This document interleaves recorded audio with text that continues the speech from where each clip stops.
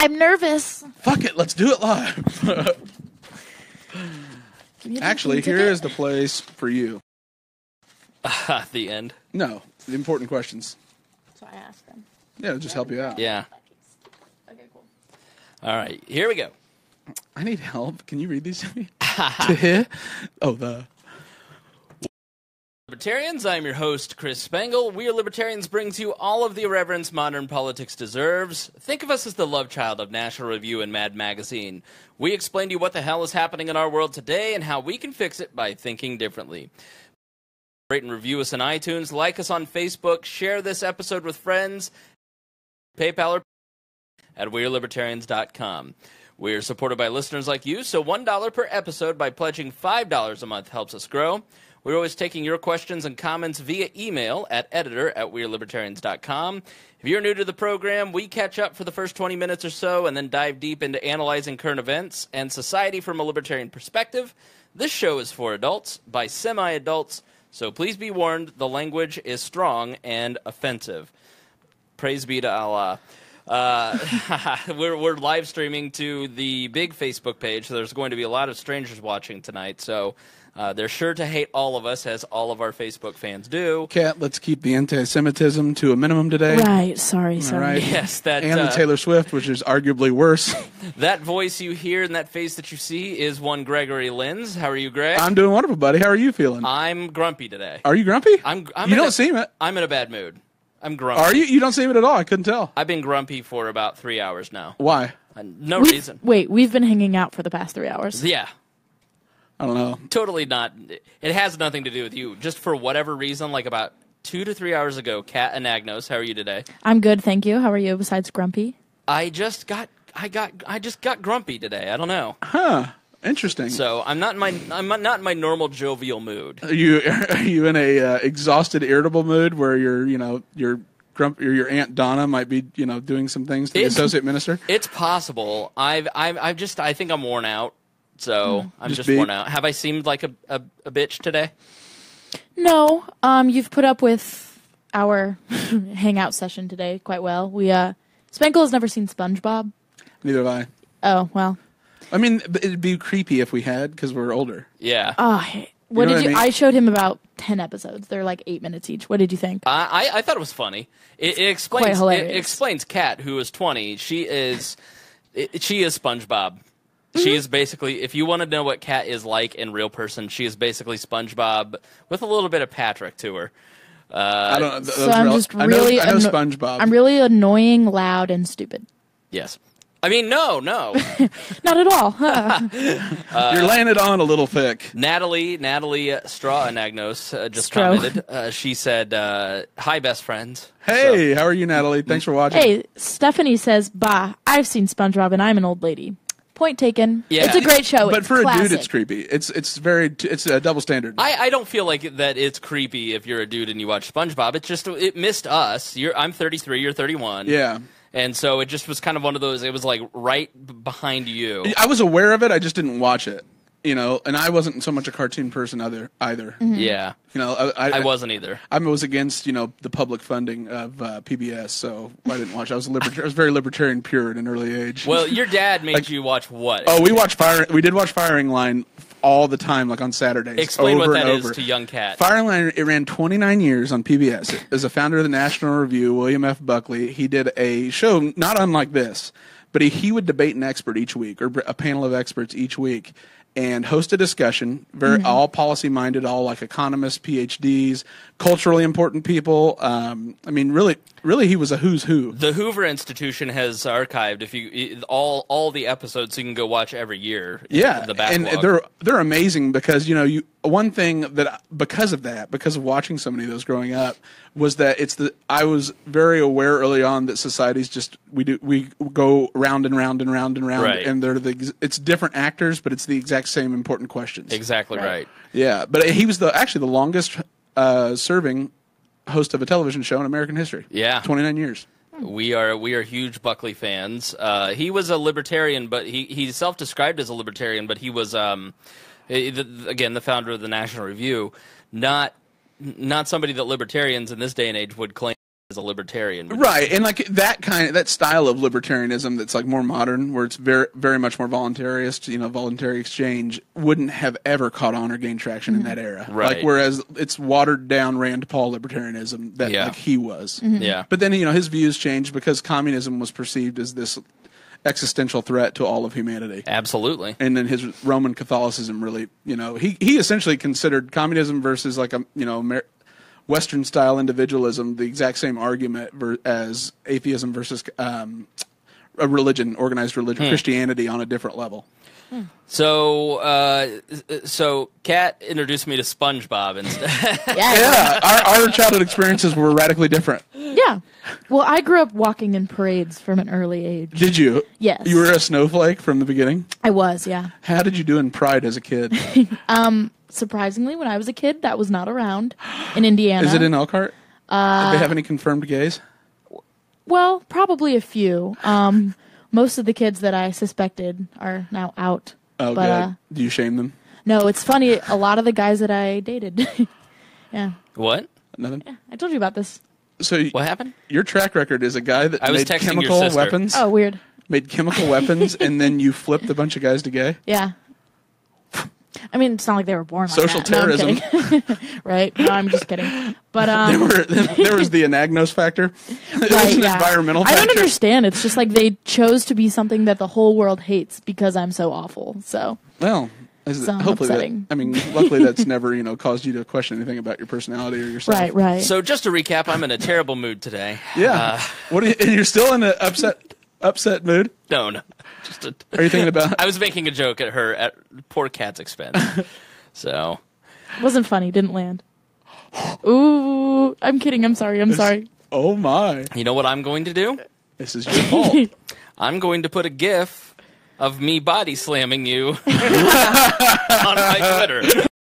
Perfect entry to the next segue. Yeah, Yeah. I've got to tell you, I don't like Donald Trump. I was against Donald Trump through the entire campaign. I think he's going to go down as one of the worst, most corrupt presidents of all time.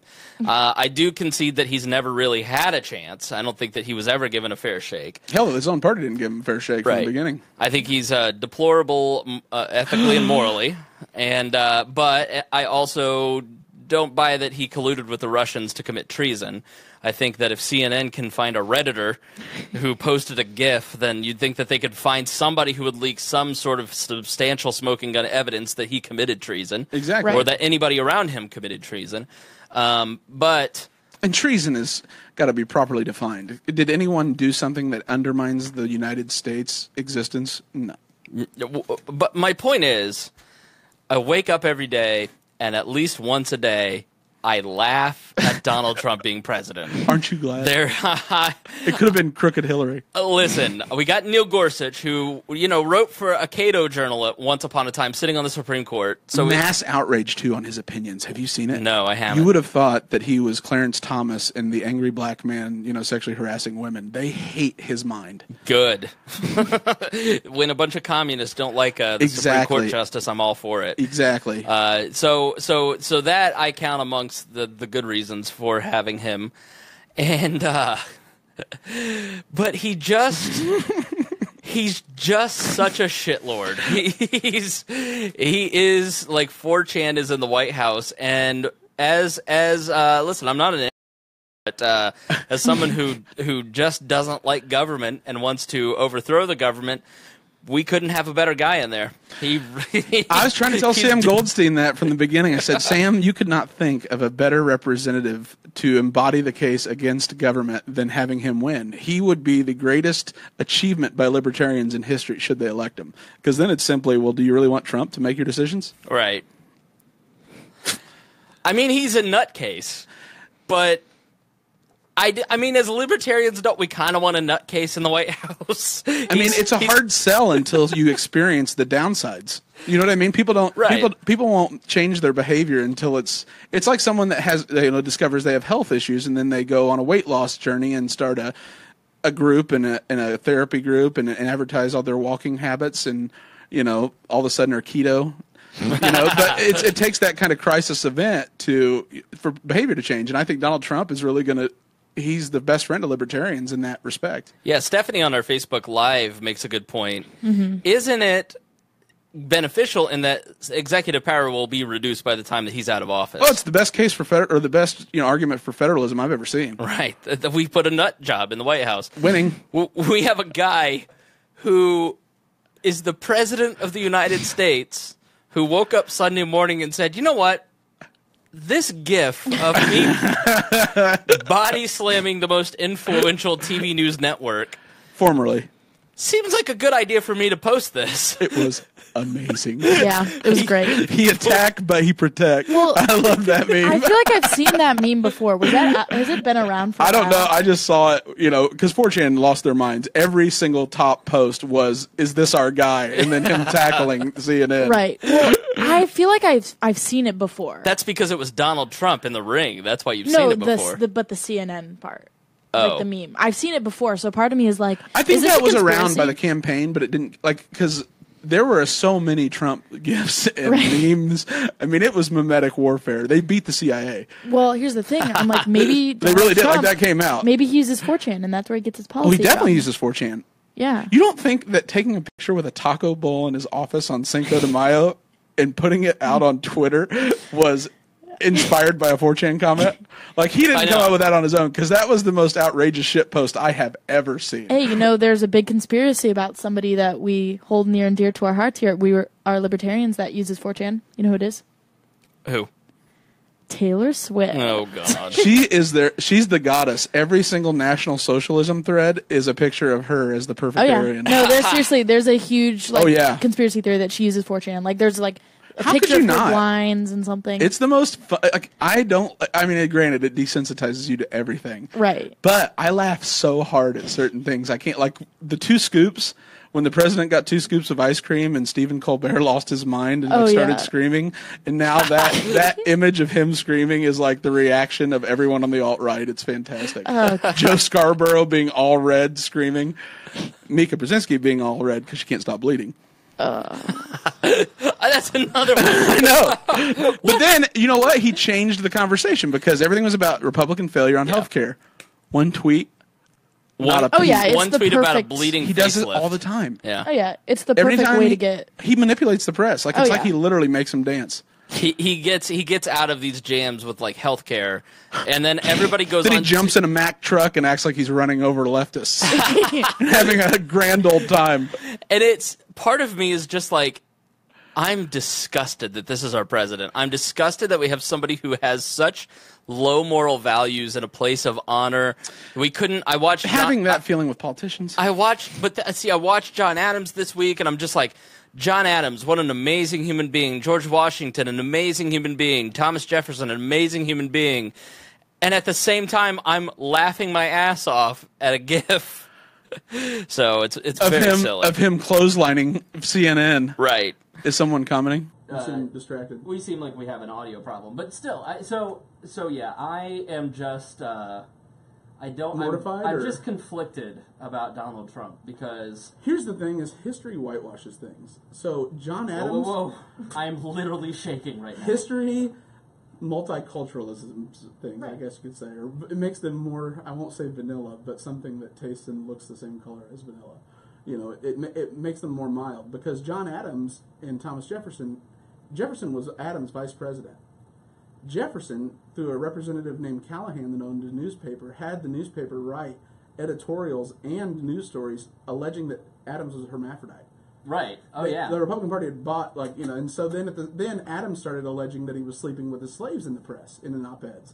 Turns out that was true with Sally Hemings, Right. But, we have history makes us think that it was the high-minded commentary and civic duty, but politics has been the same forever. Mm-hmm. It's just that it's so crude by calling someone low energy and having tiny hands and little Marco. Little Marco. Yeah, so I find it all to be entertaining and funny, and here's my take on CNN. Okay, CNN is my news of choice when it comes to the cable news shows. But if something is breaking, then I go on CNN. Of course, they've gone way too overboard on the Russia stuff. But In fact, having to fire people. Absolutely. You know, Jake Tapper's still my boy. I love Jake Tapper. I have had a long-standing man crush on Jake Tapper. Thank you for listening to We Are Libertarians. Right. But TV news isn't journalism. Okay, no. It is. If you want to talk about news, I don't really know what news you get from CNN other than propagandic rehashing of the same 3 to 4 top stories of the day. And all these TV news stations are the same. And if you look at local TV news, it's literally just what leads. And TV news, for me, I was done with TV news as a news source and as a journalistic entity in 2007 when I was working as a reporter for a local talk news radio station. Was it WXNT? WXNT, and I was working with our good friend Abdul Hakim Shabazz, who's on our list, but we'll get past it. We'll explain that later. We were covering a contentious mayor's race in 2007, and the Democrat was going for his 3rd term, and he had millions in the bank at that point. It was August before the election. The challenger was this unknown Republican with $50,000 in the bank. I mean, he just wasn't well funded at all. He was a total nobody. It was almost like a giveaway for all the work he'd done in getting to that point. Right. And a fill-in. Right. He was a Marine, and he's a wonder. Like Todd Young. Yeah. No. He was. Yeah. He's a great guy. Greg Ballard was the guy that was the Republican challenger. Really a good acquaintance of mine. I wouldn't say that we're friends. He's really like not political politician. Absolutely not a politician in any way, shape, or form. He was a great caretaker of the city of Indianapolis, but he was speaking, and so no money. Everybody expects Peterson, the Democrat, to win. Peterson gives this contentious budget address about how he's raising taxes to fund public safety, and Ballard in the public comments gives his reply. And afterwards, I'm walking out with one of the Fox 59 reporter girls, clearly hired for her journalistic integrity. I don't know what you mean. She was a leggy young thing. I was single. She was single. It was meant to be. No idea what her name was. Or is. And this is before you could slide a DM in on a real quick search. It's exactly right. There was, it was waiting hard for her to answer your AOL. You have no idea how hard it was. Oh, yeah. Yeah. I was waiting. I slid in my instant message DM. Yeah. I friendstered her so hard. Oh, God. Yeah, I mean, we didn't even have cell phones back then. You had to have eye contact and social skills. Yeah, we didn't broadcast at each other. We had a 2-way conversation, and so the telegraph. Exactly. I asked her, "What are you guys going to cover of the Challenger?" And she said, "Oh, nothing. He hasn't spent any ad dollars on the station, so we're not going to give him free revenue." And I looked at her and I go, "You realize you're a news station, right?" And she goes, "I'm not happy about it. It's the editor's decision." And that reporter was gone within a month. I mean, but it just, to me, was just so striking that that's the way it works. That's the way it works. That's when I realized, I know that the Republicans and the Democrats are corrupt, but now the industry that I want to be a part of is possibly corrupt too. We're all fucked. And for the most part, runs for president. Then a man and calls it like it is with a red hat that says "Make America Great Again." Like, forget about the Vladimir Putin photo shoot of him in the woods. Like, shirtless, riding into the sunset on his horse. So, forget about that. We don't need that. We have hats. So to me, TV news is mostly propaganda, and when you focus on what bleeds and you lead with that. You end and there's a book on my bookshelf called The Culture of Fear that talks a lot about this, and the movie Bowling for Columbine. Say what you want about Michael Moore. That's a great movie when it comes to the climate of fear that TV news instills in our society, and it is partially because that's what we choose to watch. That's what we support. If everybody watched We Are Libertarians and listened to We Are Libertarians and shared it with their friends, then that'd be great. But we're a long-form, nerdy program about the in-depth. We're substance people. We're substance people. Right. We're spending 3 hours on these topics a week, and people don't generally want to hear that. They want to hear, okay, and I think it's partly human nature. We want to see. Oh, it absolutely. It's because it's different. We want to look in the face of death and say that could be us, right? As opposed to Let's get to topic number one. We really need to form a commission on traffic safety. Donald Trump, in many ways, I've always felt has been he is the politician that modern politics has deserved. He's like the culmination of the trend that's been happening. Yeah, he is something that they built, and now they can't handle it. And he saved media from a profit perspective. Yeah. I don't know if you've noticed, but all of them are for the first time in a very long time profitable. Yeah. Because of him. And so that's actually something that a Russian journalist wrote an individual blog post about last fall, about what you don't understand, journalists, is what's coming. Right. Is we know that Vladimir Putin owns us, because if we don't cover whatever he does, we won't sell newspapers and we won't get page views, and then we lose our jobs. He knows he owns us, we know he owns us, and we can't do a damn thing about it. Right. And it's a sad situation, because you'd love it if, but I mean, even the BBC isn't like, in where they have publicly funded news that isn't supposedly bound by profit motive, like, and it's supposed to have journalistic integrity, it still isn't pure, because it's an institution, and people run institutions, and they have biases. Right. Yeah, see, and that's the thing. I feel like there is no such thing as unbiased news. Right. I just don't, because every human has an opinion. Like, Absolutely. and it could be as much as you know, just your body language giving the opinion or giving your bias. Most communication's nonverbal. Exactly. You were talking about somebody that you go to school with, they're in the journalism field, and they were just like, they're always down the road, but then... Oh, yeah. A ton of kids that I go to school with are all in the journalism programs. And Well, you were going to do it until you decided you didn't want to, right? yeah, I was in that track. And I guess I still consider myself in that track, because I'm just a different... You want to do media, just not necessarily journalism. Yeah, because, I mean, my own personal opinion is I don't want to strictly study a dying thing. Right. And I mean, it'll never go away. It's just not an easy way to get your foot in. And the way that they're teaching, a lot of schools are teaching it, is the traditional media. Like, we spent all of our time learning about Nellie Bly and all these great people, which is awesome, but at the same time... Nellie Bly. God, Who's Nellie Bly? Nellie Bly was one of the first female journalists who, like, traveled around the world and was, like, this intrepid reporter in the early days of journalism that kind of every young female reporter aspires to... You know, think of Mr. Smith Goes to Washington, the female, For journalism? the female character in that, who's like, George, blah, blah, blah. That it's kind of like the Nellie her Bly, character, yeah. Basically. But it's, you know, people are so used to that. And I think a lot of the kids that I go to school with, and I just think in general, are very, you know, oh, I'm unbiased, I'm here for the truth, where the hard-hitting facts, whatever. But then on, you know, election night 2016, I know this is biased, but how could it blah, blah, blah, blah, blah.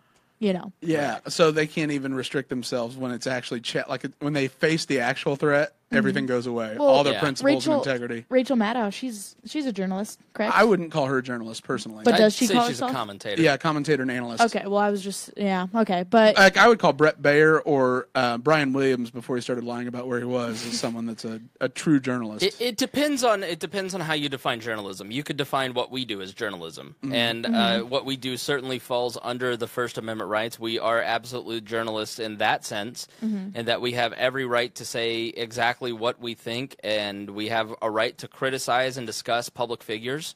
We have a First Amendment right to criticize people who decide to step into the public arena. And so in that respect, you know, we would qualify as journalists.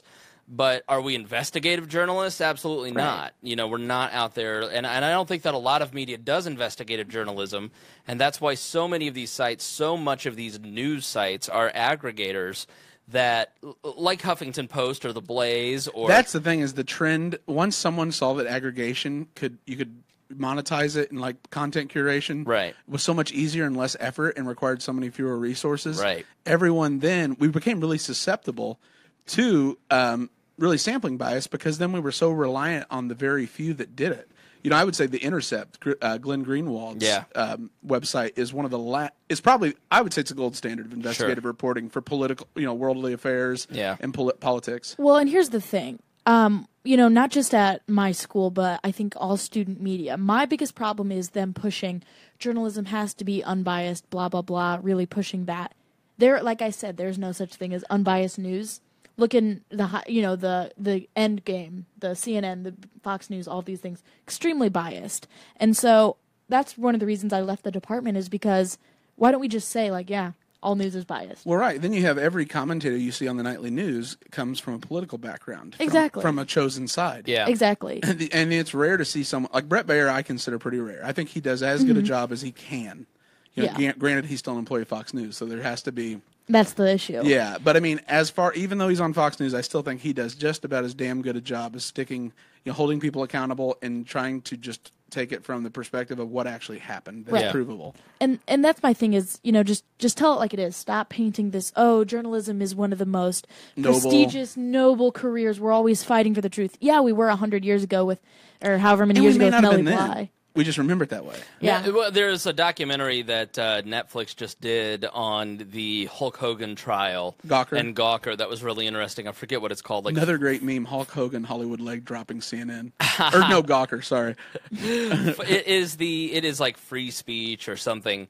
And you watch the documentary, and it is just the most self-serving, virtue signaling. Like they're talking about a website that is publishing Hulk Hogan, a private video of a man having sex with Bubba the Love Sponge's wife. Voluntarily offered. They all three. It was an adult arrangement that was nobody's business except the three of them. It doesn't. In my opinion, it does no public good for that to be on the internet. Mm-hmm. And they're just sitting there, these people who have the nerve to sit there, they're just so many journalists have died in pursuit of journalism, and it's just so tough to get up and do this every day, and we just have the right to publish porn on our website if we want. It's don't you dare. That entitles us to whatever we want. You're not Ernie Pyle, okay? Don't invoke Ernie Pyle, the great World War II reporter that died in the Pacific, or I think he died in the Atlantic, maybe, in the middle of war. It's maddening the amount of superiority that so many of these people have over what they do, when really all you're doing is journalist. You're just taking news that the Washington Post and the New York Times produce and then repurposing it and putting fuck in the headline for clickbait. That's exactly right. Yeah, it's like BuzzFeed of every type of content outlet. And I think it's so funny that these news sources consider themselves news. For example, yesterday, did you guys hear about the Rob Kardashian drama? Yes. You know what that is? Yep. You see that? Basically, he caught his girlfriend, the fiance, mother of his child. Black China, Greg. What's her name? Her name is Black China. Why couldn't it be White China? Go Google Black China right now, please. Caught her cheating. So he posted all of her nudes, I guess, on Instagram. Then his Instagram account got taken down for violating the terms of service. Hacked. And he may get charged with revenge porn. Exactly. And then posted these Snapchat videos. But she liked the videos. So of course all these hard-hitting news sites are so-and-so, Rob Kardashian might get charged with revenge porn. But really, because Black China liked the third Instagram post on Instagram and then why wouldn't unliked she? That's it. how he became famous, is because his sister did that. Yeah. And so it's just funny that these people have the audacity to compare themselves, like Spangle said, to Ernie Pyle and Nellie Bly and these incredible actual pioneers. Well, what's funny is there's a growing trend to want to require a journalism undergraduate degree, almost a journalist license. Like in Brazil, you have to attend a journalism school. Really? Mm-hmm. See, and part of me is maybe I shouldn't have changed my major, because did you see it? Black China. Now there is we are libertarians. She in your sorority. We are libertarians retweeted it today, July 7th. What is it today? July 6th. And there was a woman who took a tweet from Trump about China and the Rob Kardashian tweet about Black China, and they say almost kind of the same thing. This negative comment about China, and she's like, "Is anybody else concerned that the president is saying exactly what Rob Kardashian's saying on Twitter?" It's very hilarious. funny. Well, copy the best. Yeah, right. Exactly right. But I just think that we're just so caught up in like I said, journalism being this noble profession where it's we always learned in my classes that the number one important thing of journalism is storytelling and breaking down the walls and having complete transparency and being the liaison between whatever administration and the public. But now it's just and it goes both sides, of course. Like Fox News is just as biased as MSNBC, but it's just when all of them are. There's no way to not be. How do you? Because you're still you're still selling your product to an American audience and from an American perspective. Like that was a big criticism I had with the Al Jazeera being a affiliate, or the media wing of Al Qaeda is. Well, they're trying to sell. They're in a different market, so they're going to report the news differently to their audience than you would in the United States. This isn't. They're a private company. It's not the BBC. Yeah. You have to, whatever your market is dictates even to the slightest extent what you cover. Well, even that local Fox affiliate not covering the mayor, it's that they've got, they need profit. So they're going to make their coverage demands. And I would say even the BBC is just because it is public, let's not foolishly assume that it has everybody's best interest at heart. It has the government's best interest at heart, and that isn't always necessarily the best interest of the people. Right, and they're naturally, their market, like the market for BBC News, is more collectivist in nature than in the United States. It's, right. It's a cultural thing. So even the independence can't get away from it because of the more collectivist cultural mindset that is in England than as opposed to the United States. Right. So there's just no real way to ever get truly, get news from a source that is truly independent and sticking to the facts. You have to get it from all sides. So this leads us to our first topic tonight, and I think that this is an important topic that isn't covered a lot because we are so concerned with things like the Russia supposed treason issue. We're concerned with Blac Chyna and Rob Kardashian. That you don't get these in depth, and that's why We Are Libertarians does what we do. We try to go in depth, and what we don't cover in the show, we put into our show notes at wearelibertarians.com on the episode, so you can go and check those out, which are basically like tonight's show notes. This is printed front and back. It's literally, I printed 23 pages that Greg wrote. And one of them was because it was a BBC timeline, so that I copied and pasted, so that made up. But I wanted to have the full history. Yeah. The documents, if you will. Right. You have the whole documents, and we try to give you as much information about these topics that we explain and give our opinions on, because we know that it is, nobody else is out there is putting a libertarian point of view on these things. And what we really try to do is to bring you as close to a non-biased covered from all angles. Covered from all angles, but also knowing that, hey, we're not Republicans trying to shove Trump down your throat. We're not Democrats trying to shove Trump out of your throat. We're just trying to give you facts so you can make up your mind. And the North Korean situation is incredibly tense, and it is incredibly complex, and there's a lot of different players. And the closest that you can get is 60 Minutes did a piece, and it was 8 minutes long, and it was fantastic. And you watched that piece, this was about a month ago, on North Korea, and it is so tense there, and it is so incredibly scary. I was scared. I wasn't scared, really, I'm not going to die. I wasn't mortally scared or whatever. At the end of the day. But it's just this is way more tense than I thought it was. It is. And it goes back to, we take this so lightly because CNN and all these big, maybe not CNN, but all of these, North major Korea's media a meme. outlets. It's a right. meme now. Yeah, the Acme Air Force, where they're going around on the carousel in their airplanes. 21 fails of Kim Jong-un, and it's like a picture of him tripping. Well, exactly. He's a cartoon character. Exactly. How's that guy going to hurt us? He's a little fat kid. I mean, he does himself no favors, and that the only diplomatic relations he wants with the United States is Dennis Rodman. Right. I mean, so it isn't all like us strange. putting it on him. He plays into it. The worm isn't who you send over for serious business. Donald Trump would send the worm. Honestly, if that's your line of, beggars can't be choosers.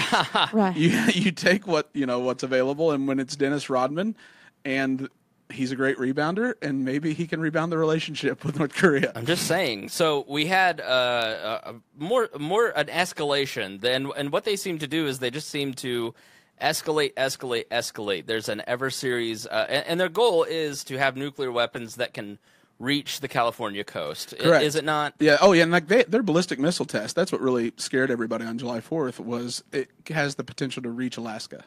Can you explain what an ICBM, because people hear the ICBM term and they don't quite know what it is. So it's a ballistic missile that you would put a nuclear warhead in, a hydrogen bomb, and then it does long range. So it can attack from long range. And the United States has for years tried to develop a protective shell to combat such an attack. But at the end of the day, any type of technology where you're anticipating the path of a rocket, a missile, is going to have a high failure rate. And so this now it was funny in 2006, I think, when they fired the one off and it barely left land. Right. You know, there were a lot of failures. It was straight Wile E. Coyote, like right. It just played into the hilarity of Kim Jong Un in his threats. But now it's a little more serious because their technology's caught up. Yeah. And this comes right off of the heels of Otto Warmbier. I don't know how to say his name. Kat read all about him. She knows. Yeah. yeah. Otto went to North Korea and did what? Yeah, so he was a college student from Ohio, Cincinnati, and he went to chili capital of the world. Yeah, and he went to the University of Virginia, I believe. Yep, UVA. And he went to China for a trip, and then I guess China, a big thing that China does is have like these trips, I guess, for Americans to visit North Korea. Yeah, anyone is eligible if you get cleared by the Politburo, the Chinese party. Yeah. And I was reading online, I guess they're pretty safe. Like they do a good job of it. I mean, because North Korea is not going to bite the hand that feeds it. So, like the Chinese know there'll be repercussions if an American gets hurt on one of these trips. Right. And so he went on this trip, and it was a fine trip. I think he was with like 15 other U.S. citizens. And one of the nights, they were in this like hotel bar kind of deal, I guess, in North Korea. That stays open later than the normal ones. And they were the report said they were like eating and drinking into the early morning. So being college kids. So early morning, meaning like they're up until 3 a.m. partying. Yeah, that's how I took it. And I guess one of the biggest laws they have in North Korea is like the propaganda law, I guess, against stealing it. Yeah. So you can't steal. Well, it's state-owned goods. Yeah. So I guess and they got the security footage of him, but he just went over to like a poster, and it basically, I can't remember exactly, but the report said that it said something like, the state loves Kim Jong-un, something like that. Mm-hmm. And he ripped it down, and I think he put it against the wall like he was going to take it. Mm-hmm. And like a few North Korean officials went over, tapped him on the shoulder, and he just walked with them.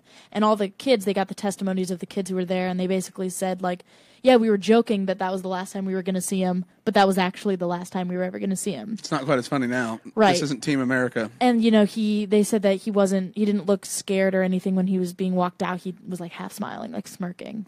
So, and then he was do I know that smirk. Right. Yeah, we saw your yearbook picture. That's right. Yeah, we saw your yearbook picture. But she immediately goes, Greg looks just like a bully. Yeah, you look like from Billy Madison. O'Doyle rules. I saw that comment. Like I wasn't a bully. I bully bullies, but I was non-aggression principle. So unless I get bullied, then it's full warfare. Libertarian from the womb. So of course I have. But if you are bullying someone I like, you're fucked. Yeah. No, I feel that. But he was held there, and the report I read said that the Obama administration told his parents in the United States to have a low profile about this case, which I thought was interesting. Yeah, I know. I feel like they were trying to establish diplomatic relations, but it always fails with them. Like exactly. And I guess his dad wanted him to be like part of the diplomacy kind of thing. Yeah, right. But the response team. Right, but the Obama administration said no. And then he basically was over there, and then I guess he got really sick. They said he contracted some... Yeah, they said contracted, and he went into a coma, right? Yeah, I looked... Yeah. I forget it was called, like, Bolin, something like that. Some weird bacterial infection, I guess. Oh, really? That affects the eyelids, apparently. Mostly they think he was tortured. They think that he was tortured and beaten. State Department spy. Yeah. Because he gave a response, like a testimony, and he pleaded guilty to everything, and he said he was stealing it for a secret society that he was trying to enter at the UVA, and then for entry into the CIA. But I guess the school... That's their primary recruiting source, that and Yale. Really? Really?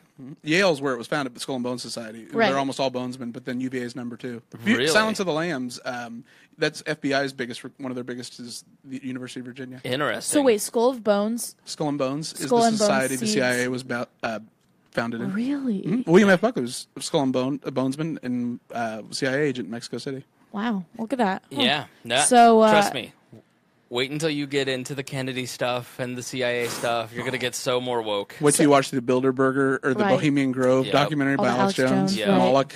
But basically, and then his body was returned. He was still alive, and then he was alive when he was transported. Yeah, and then he died 6 days later, I guess, in Ohio. So they knew it was a deteriorating condition. Yeah, they didn't want him to die over there. Which I think is interesting. I read all of the reports. It's very interesting. How so? So The circumstances around it, or like why it happened? I guess why it happened, because, and I was talking to Spangle about this before you got here, I have mixed feelings on it, because I feel like, all these, the parents basically said that the Chinese, like, set Americans up for this, and they know how dangerous it is, but they prey on Americans who want to, who are It's their only adventurous. bargaining chip, really. Right. But I don't know, I just think, staying up late, college kids at a hotel, go and, rip a souvenir off the wall, that's what get you. Yeah. So in a communist tyrannical state. exactly. Defaming the propaganda they use to reinforce, Right. And of mind course, control on citizens usually will be a Right. threat.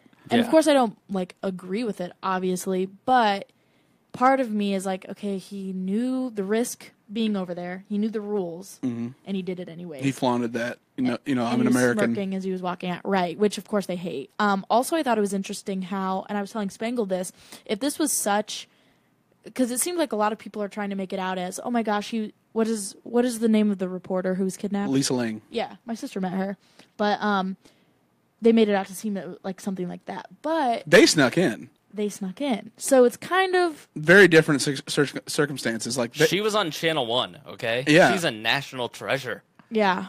So I don't know. It's just I don't agree with it, because anybody who agrees with it is part of the problem.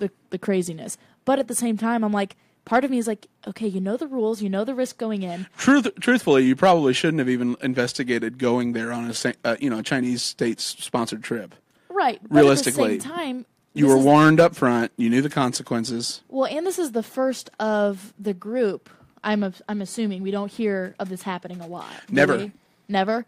So part of me is like, okay, these trips are relatively safe as long as you follow the rules. Correct. And you have to know their rules, because it's their world, their culture is different than ours. Right. And And if they upset China, they lose their one access point to the world for food. Exactly. It's like going to I'm trying to think of an example. It's like going somewhere and upsetting their culture, and obviously you don't agree with their culture. It'd be like going to Saudi Arabia and walking around being a missionary. Exactly. yeah. Like we maybe don't not that personally- antagonistic, but Right. And it's like we, obviously don't agree morally, but at the same time, you knew the risks, you knew the rules, you flaunted it. flaunted it. So normally this would be an act of war. I mean, most nations would there would be some sort of retaliation for an American citizen or the citizen of another country at the hands of that country's government. It's just not done. Torture your own people, fine, or maybe some Muslims. Go for it, is typically the world standard.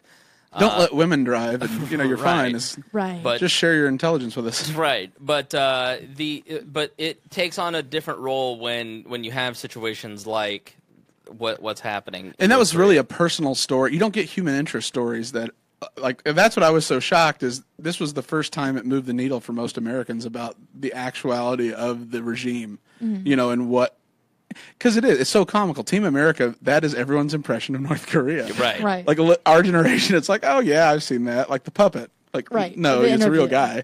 guy. Like he killed his brother-in-law so he wouldn't be threatened. Right. Exactly. Like Rory. boy, if that isn't like the 4chanization of society, Right. like our generation isn't worried about a communist dictator because they saw Team America Right. and he sings songs about being lonely. He's not. He's a lovable little fuzzball. That puppet, man, I tell you. So really, kind of give us an overview of what happened, Greg. So the missile test changed anything, and they tested it on July 4th. Right. And so Fitting while for I the holidays. well, I know that, honestly, like that's the thing, is they flaunted their new technological abilities to be able to transport a warhead to the United States coastline potentially on the 4th of July, and it's already been a situation where they are really, really. The economy's okay for them, like it's not great, but it's not like they're in the midst of an economic depression any more so than they regularly are. So citizens aren't eating bark off of trees? Right? No, not at all, because the Chinese supply them with the majority of their aid. Okay. And up until probably the last 3 years, even as far back I think as 2014, there were discussions about having another inter-Korean summit between the South and North, which has happened from time to time. The big motivator for the Chinese to keep them on the line and basically keep them going is that China has a very there's a lot of instability there, And there's social instability always. Social instability. And if you had the North Korean dictatorship collapse, you'd have a humanitarian crisis on the scale of Syria at the border of China, flooding into both South Korea and North Korea, and especially into China. It's really a policy of containment. Absolutely, because if they let North Korea fail, then what ends up happening is they just can't afford to absorb that many more people.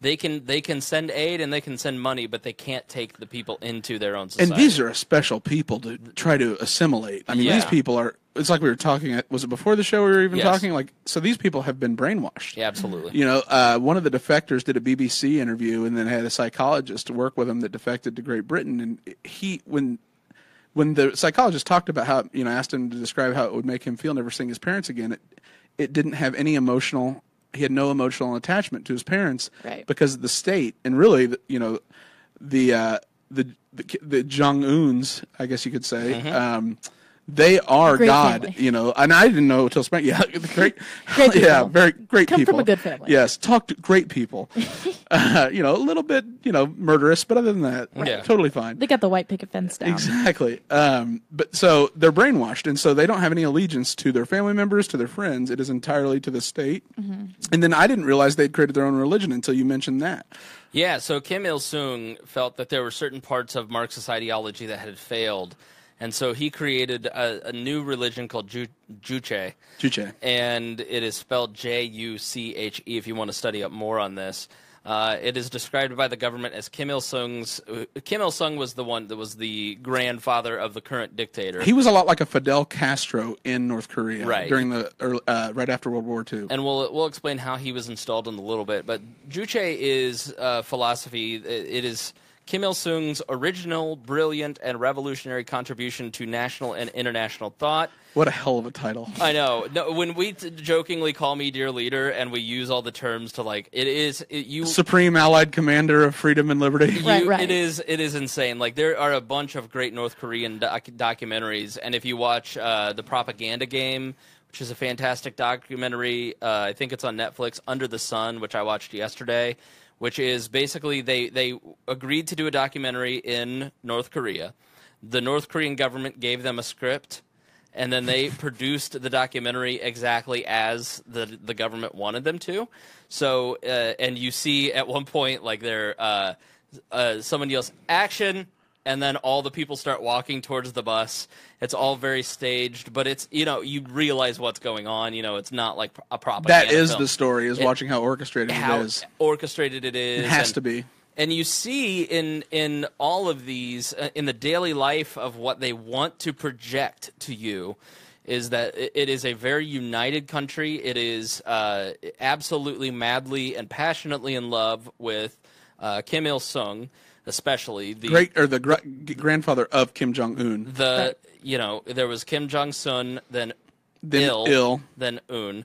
And Soon is revered, and after he died in 1994, Il started really ramping up the love and affection, and everybody's got to have a photo of him in the house, and you know, cult worship or godly cult worship. Absolutely, almost. Cult of personality. You know, we talk about cult of personality in a very light way. Like, I've used that term about Ron Paul, for instance. Listen, I love Ron Paul. Great guy. Great family. Listen, I'm here because of Ron Paul, but at the same time, we have a bit of a cult of personality. You can't criticize him, for instance. But in North Korea, everybody worships them. They show school children walking up to the school. They all walk up to a portrait of the Sung family, bow, and then they may enter the school. And so this is a religion that he developed. And Sung was born in 1912, and it is a variant of Marxism and Leninism, and it is Korean in character, and it brings together all of it's very communal, obviously, as a communistic as actually ideology. All Eastern, the Eastern worldview is collective, Absolutely. From the collective rather than the individual perspective. And so you are all a big family, and so the Koreans are the most racist people on the planet. And so part of the ideology that is pushed is that North Koreans specifically are the most superior race on the planet, and that everyone from the outside and so mixing with other countries or even South Koreans is considered, not sinful, but not muddying the bloodline. Exactly right. Sort of the way the Greeks are. We'll talk about the Free State of Jones towards the end of the program, which is a movie that we all just watched in the last 24 hours and loved. Where in the Free State of Jones, this guy had an eighth of his bloodline was black, and so he couldn't marry a white woman. And they had to actually undo it. Yeah, and so Juche and all these ideologies were set out. This is a society, and this is really the last closed society on Earth in a mass scale, and it is because he took control of the education system. He took control of the government apparatus. The Soviets backed him. The Soviets implicitly. Backed him. 90% of their parliament is from the Communistic Party, and then they have the last 10% are 3 or 4 token parties. And diversity, and independence, yes, and so yeah. I mean, it's a very pure country, and because they use that racial superiority and nationalism in all of their it is like 1984 in that everywhere you go, driving down the streets, they have loudspeakers talking about the make today great because you want to honor Kim Il Sung. You don't want to let the Korean people down. There are a lot of like the similarities between like the way Romans felt about Caesar. Absolutely. And that he was a demigod, and they even started creating like fake backgrounds and mythology around him, that he was, half human, half god. Right. That's what developed, except in a contained society where there is an exposure to this is his birth certificate, So assimilation for this culture into any other culture would be extremely difficult, and the effects of 50 years of brainwashing, of 70 years of brainwashing at this point, will be extremely difficult, and it really turns into something that is a significant problem. It's a closed, again, the last closed society, so we're all very fascinated by it. But in watching these documentaries and watching and reading about them, Michael Malice has a great book about. It's like an Dear Reader, an unauthorized autobiography of Kim Il. No, Michael Malice and I need to public apology. But Michael Malice, really guy that I've discovered recently that I think is really sharp. Called Dear Reader. Dear Reader, yeah. It is a fascinating society, and a society that we don't quite understand, and you can just see in all of these people, it is a 1984 type society. It's a simulation almost. Yeah, like it's almost like a sociology lab experiment to an extent, and psychological lab experiment. Because I would have bet anything, like let's say like Cat, for instance, if I told you that I could do like a brainwash and you would never feel the slightest inkling of loyalty toward your mom and dad, I would like that would be impossible to imagine for an American. Right. Yeah.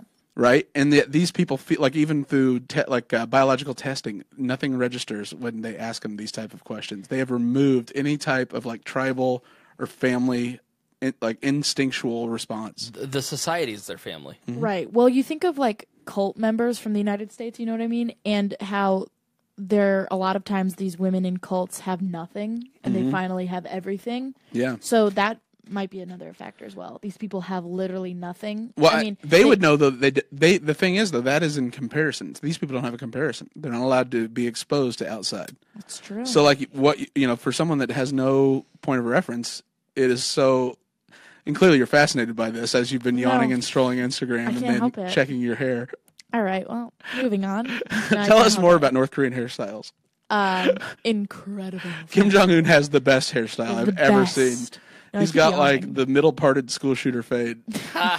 But I think it's fascinating to me because it's a hermit kingdom. And like if you ever have seen a picture of the Korea at night, North Korea is black completely. No electricity, no light whatsoever. South Korea is lit up like Tokyo. Right. Yeah. And so it's just a stunning how little separates them.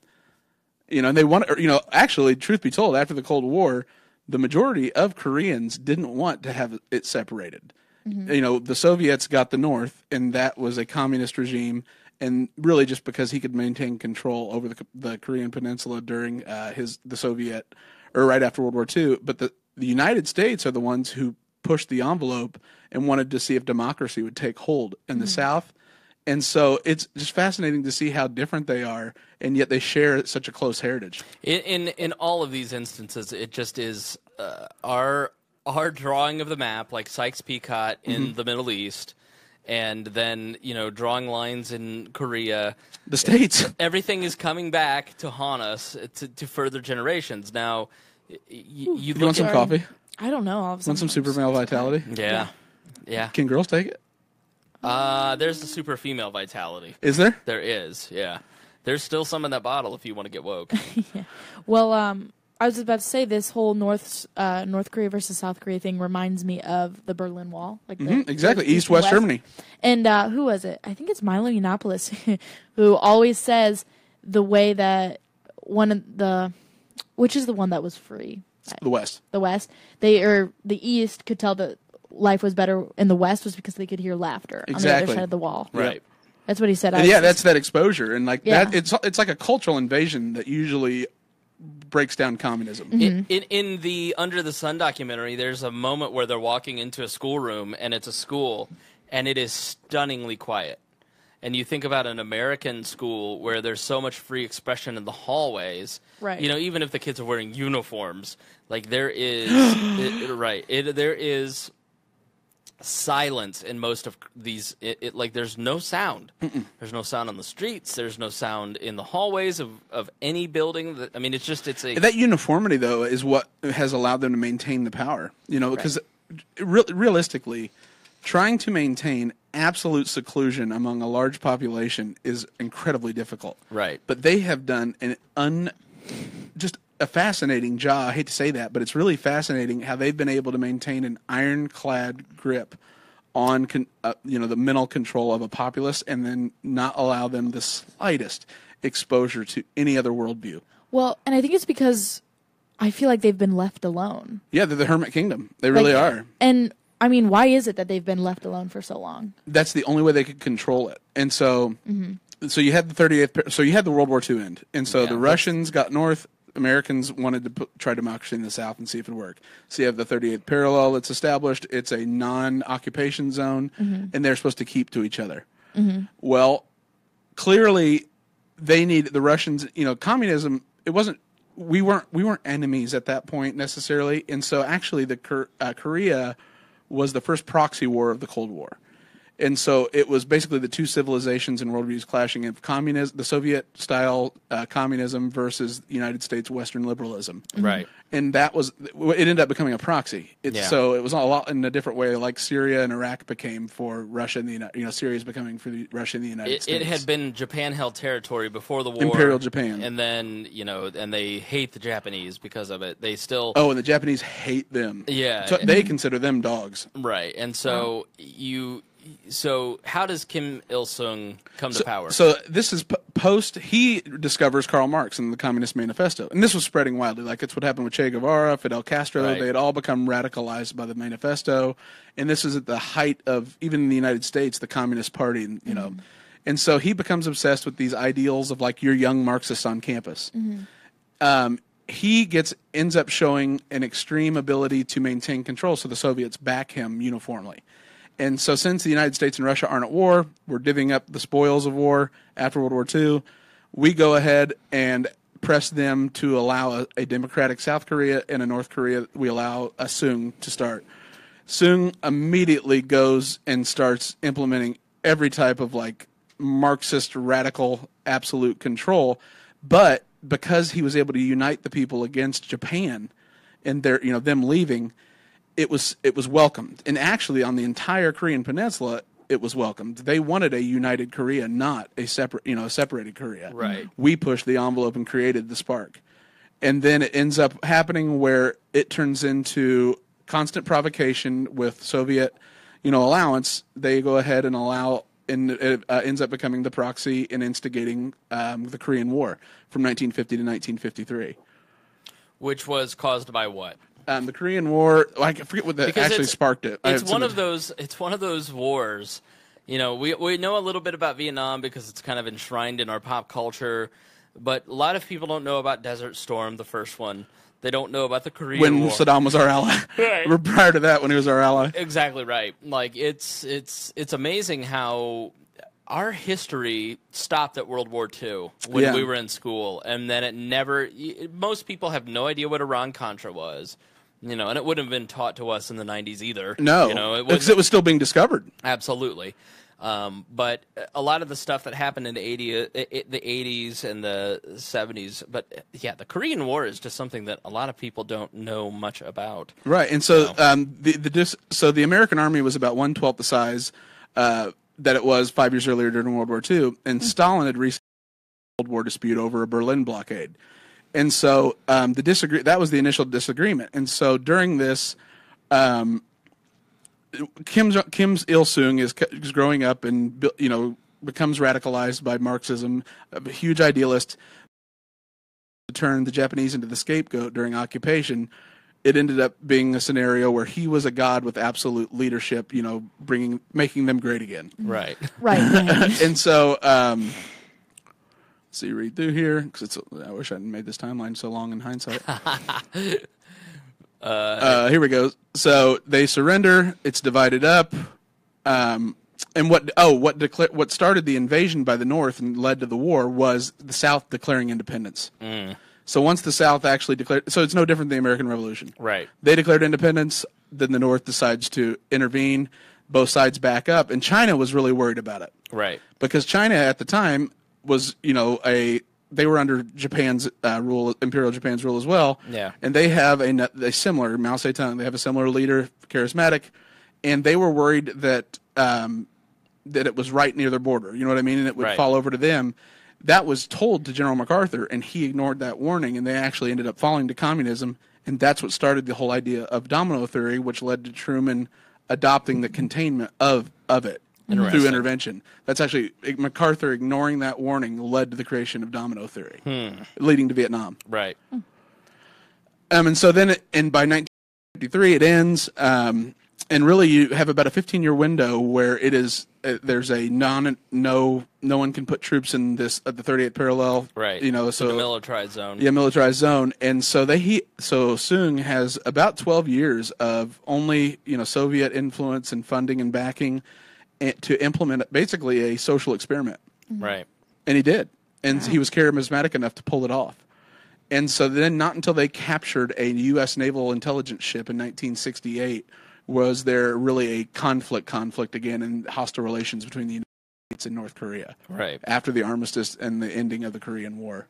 But then the lasting effects to this day. I mean, Karl Marx going to Bonn University and being exposed to Hegel, the philosopher, led very much to all of the conflict in that entire region, and really most of the 20th century. Yeah. In one book, which is fascinating that a book changed the world that much. Ideas. And I mean, you still see kids all the day that are Marxists because it's trendy. Right. Yeah. Bourgeoisie and all the things they hate. It's bougie. Yeah. All the sorority girls that Hey. all the baristas that hate you. There's a couple sorority girls watching us now, so you better be careful. Are they really? Yeah, they're live tweeting me. It's on my phone. Are they bougie? No. Yeah, that was a little... Rush hailed pie. All right, well. No, but so, I mean, then Kim Jong-un dies. His son, Kim Jong-il, takes over. And they end up developing nuclear capabilities in the 90s after pledging that they won't by entering into the Non-Proliferation Treaty. And there's famine.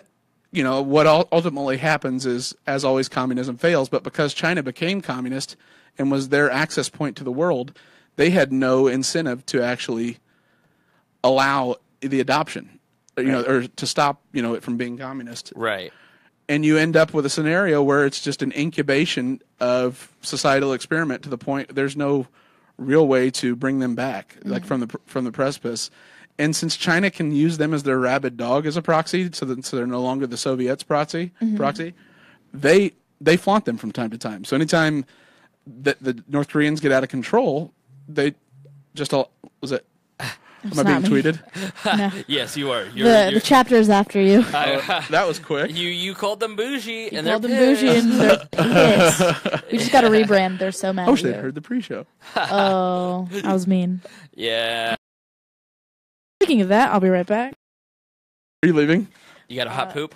No, I have to pee so bad. Oh, I wondered. I've drank this whole. I've had to pee. For I yawn when I have to pee.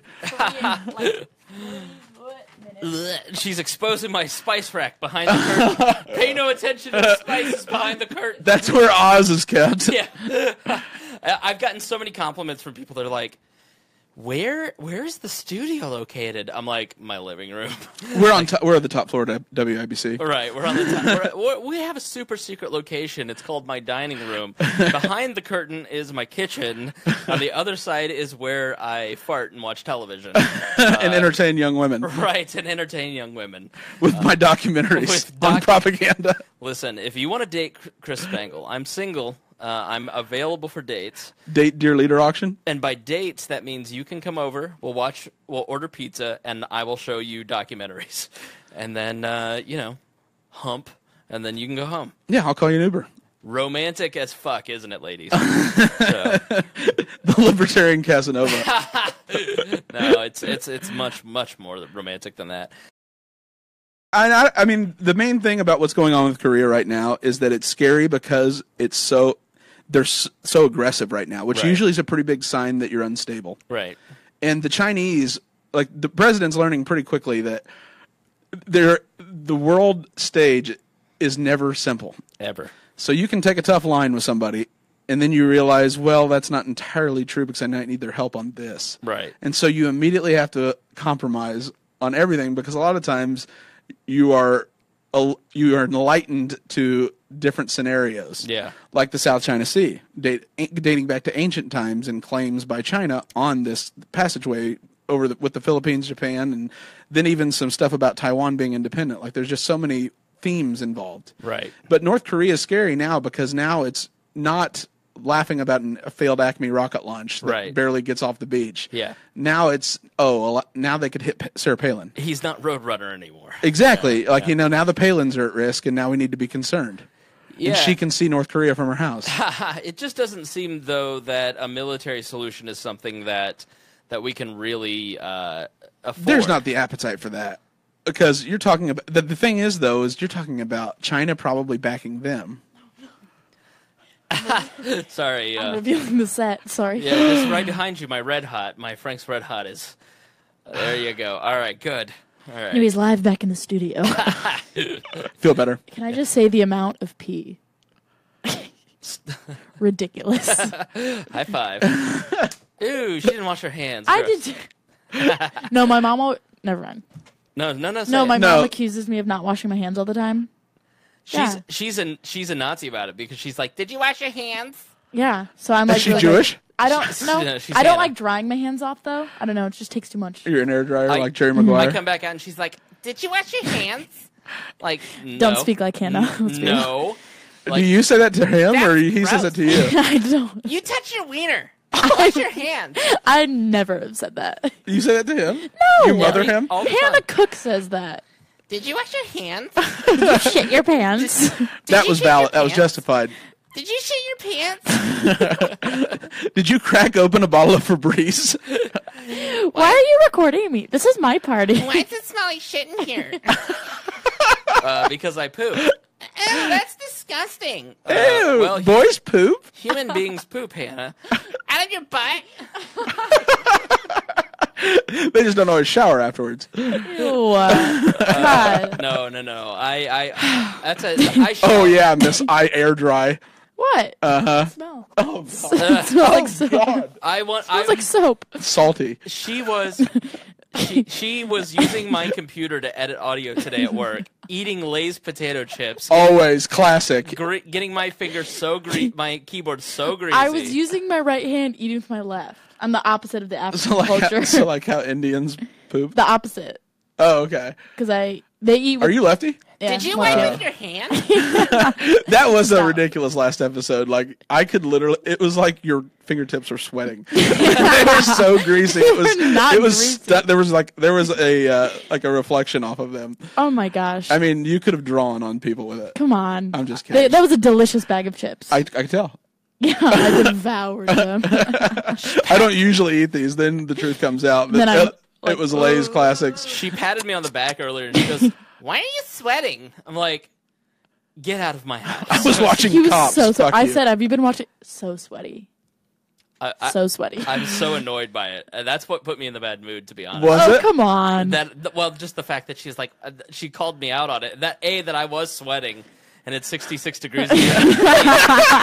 And B, that she called me out on it. I was like, it was embarrassing, and I was just like, shut the fuck up, Cat. Oh, it's not that embarrassing. I'm sweaty all the time. Okay, this doesn't count because earlier today air dry. I was doing this and he was like looking in my armpit and I was like, "What are you doing?" He was like, "Just checking to see if you shaved recently." I did not say that. Yeah, you did. I go, could you quit airing out your armpit, and why don't you in a while? And I was like, "I shaved last night for the record." And when I like put my leg up, he'll like And take I- a peek I looked- under my like I looked cuff at- of my jean to see if I've been shaving my legs. She put her leg up, and I was like, "Jeez, what are you, a cat?"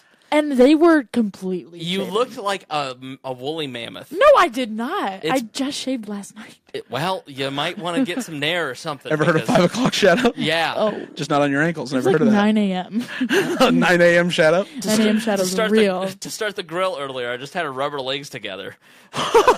We didn't even grill out. We got a pizza. So That's true. false. Did you get Brosini's? No, Papa John's. Nice. Sponsor of Ball State or the Yeah, founder of the Hey, did he really? yeah. That's so cool. Every This Ball is- State event, we get free Papa John's. Hell yeah, that's This awesome. is a momentous moment between Kat and I. Oh, take my hand. This is the first time that we have become shitty with each other in 2 months. Oh, I thought this was a bit. Oh, You no. actually Oh no, I'm mad. was he actually mad? Well, and then his back of his neck was red. So I was like, "Are you sunburnt too?" Are you sunburned? Did you go outside? I'm like, no, I'm a ginger. That's where the belt was. I'm He interrupted me. I'm ham colored. Aw. I was trying to pass out like, come. Damn it. Oh, hey, I was just looking out for you. That's fine. I know. You get Genuine to make concern. fun of my shaven leg, so I get to make fun of you for being a little bit sweaty. And it was hot in here. It's not 66 degrees. Is it hot in here? It was. Or are you just that woke? I'm just that woke. These Alex Jones conspiracy theories. They got me. Yeah, I'm glad. It is a little stuffy in here. Yeah. Yeah, I had to go in the bathroom and splash water on my face. She's just like, I just splashed it. Yeah, I took a cold shower. You didn't Wish notice. with aluminum today. Right. Oh, yeah, speaking of deodorant, Spangle has to thank.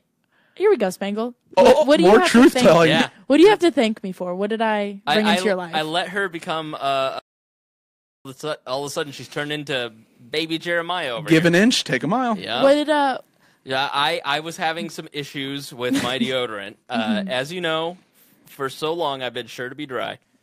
Thank you. You're welcome. I have been, since a teenager, since a boy of 13, when things started to change for me, gross? I started using Sure deodorant. And When women were no longer just this annoyance that I tolerated. right, Right. and they had a great smelling. It was a desert spice. It was a great deodorant. Certain spice. But then I had to go to the unscented when they discontinued it, and I was so upset. Travesty. 15 was a rough age because of it. God, And it's tragic. In hindsight, that's when it all went downhill. so earlier this year, I was like, you know what? I'm going to invest in some nicer T-shirts. You know, I wear a T-shirt every day. Climate fit. I dress like a fifth grader. Steve so, Jobs. So I No, decided. fifth grader. So listen, you.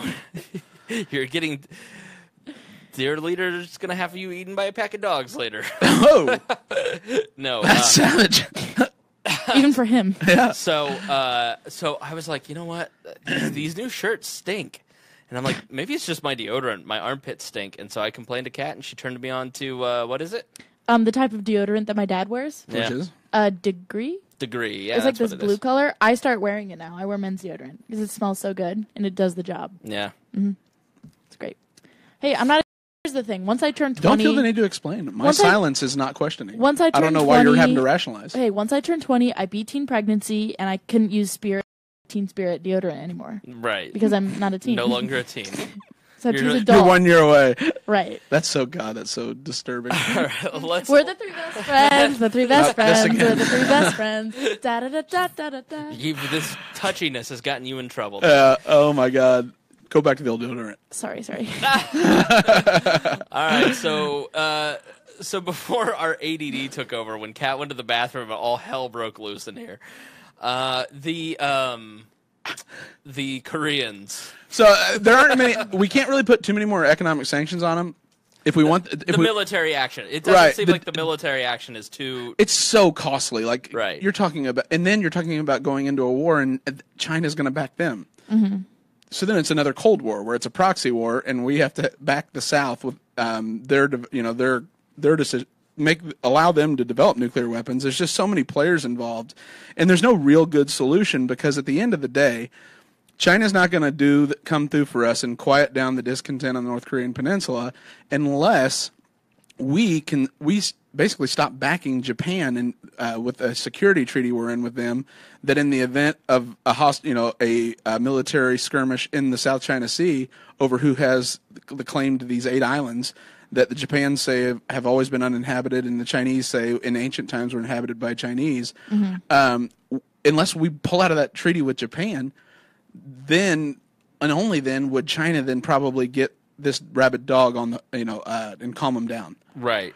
And so that's a really tough diplomatic scenario. And then there's the military, which is just not a good one because we couldn't actually do it, or else China and the United States would go into war, and so we'd have to back the South Koreans. And I don't believe are we going to back the South Koreans against a nuclear power? Right. And then the United States can't enter into diplomatic relations with the North Koreans. It would mean admitting they're a nuclear power. The United States State Department's position is that they are not, since it's a rogue development. Right. And they've been in violation of saying they weren't going to. And so there are just a lot of different layers about it. Yeah. But then at the end of the day, I kind of thought, like, why are we in charge of who gets to have nuclear power? Right. Exactly. But I mean, not that that's a good thing. Because we're the most civilized? That's the thing. Those were kind of the important questions. Why is it that we decide state sovereignty? Right. Why is it? Then there's the humanitarian grounds. Like, let's say that we decide we need to liberate the North Koreans. Mm-hmm. We need to let them know what they've been missing out on with McDonald's and American style individualism. Where does that moral authority come from? And like I brought up before, it's like these people, like we said, are so brainwashed. The minute we let them out, what do we expect them to do? Like when we liberated the Iraqis, or when we liberated for the Holocaust, right? And they were just so thankful to us because they were still like the people in the concentration camps because they were so emaciated and like beaten down. Right, and they were so like thankful because we were like the Red Cross came in. Was giving yeah. They welcomed us as liberators rather than welcoming us as occupiers. Exactly. So my thing is that with North Korea, we think we're doing what's morally right, which I mean I agree with because that's what I agree with morally, for that sense. But however, it's like these people are so brainwashed. The majority of them, when they just turn around and try and kill us, we'd be a foreign occupier, become terrorists. Absolutely. I mean, because think about it. They literally have no point of reference for anything else other than invasion. Like, they don't care about, for the most part, I'm assuming it's like the state first, their life second. The state is all, no second. No second. Yeah. There is no life. To sacrifice your life for the state is the high. There's no concept of the individual. It's only the collective, like whatever the collective is working toward. And so this is maybe controversial, but it reminds me also of the, like ISIS. Right? And how so, exactly? Of putting something first.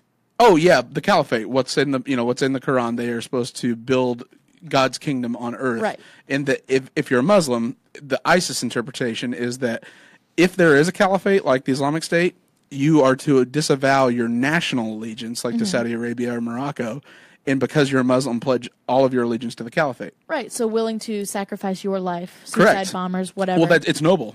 Right. You go to 72 virgins, and away we go. Exactly. So would it be similar to? Very much so, yeah. Very much into using, and I mean, the thing is, so like Marx, I took Marxist theory in college, favorite class, favorite professor. I did, and then I just went around shit posting. Right, 4chan. And then I wrote about how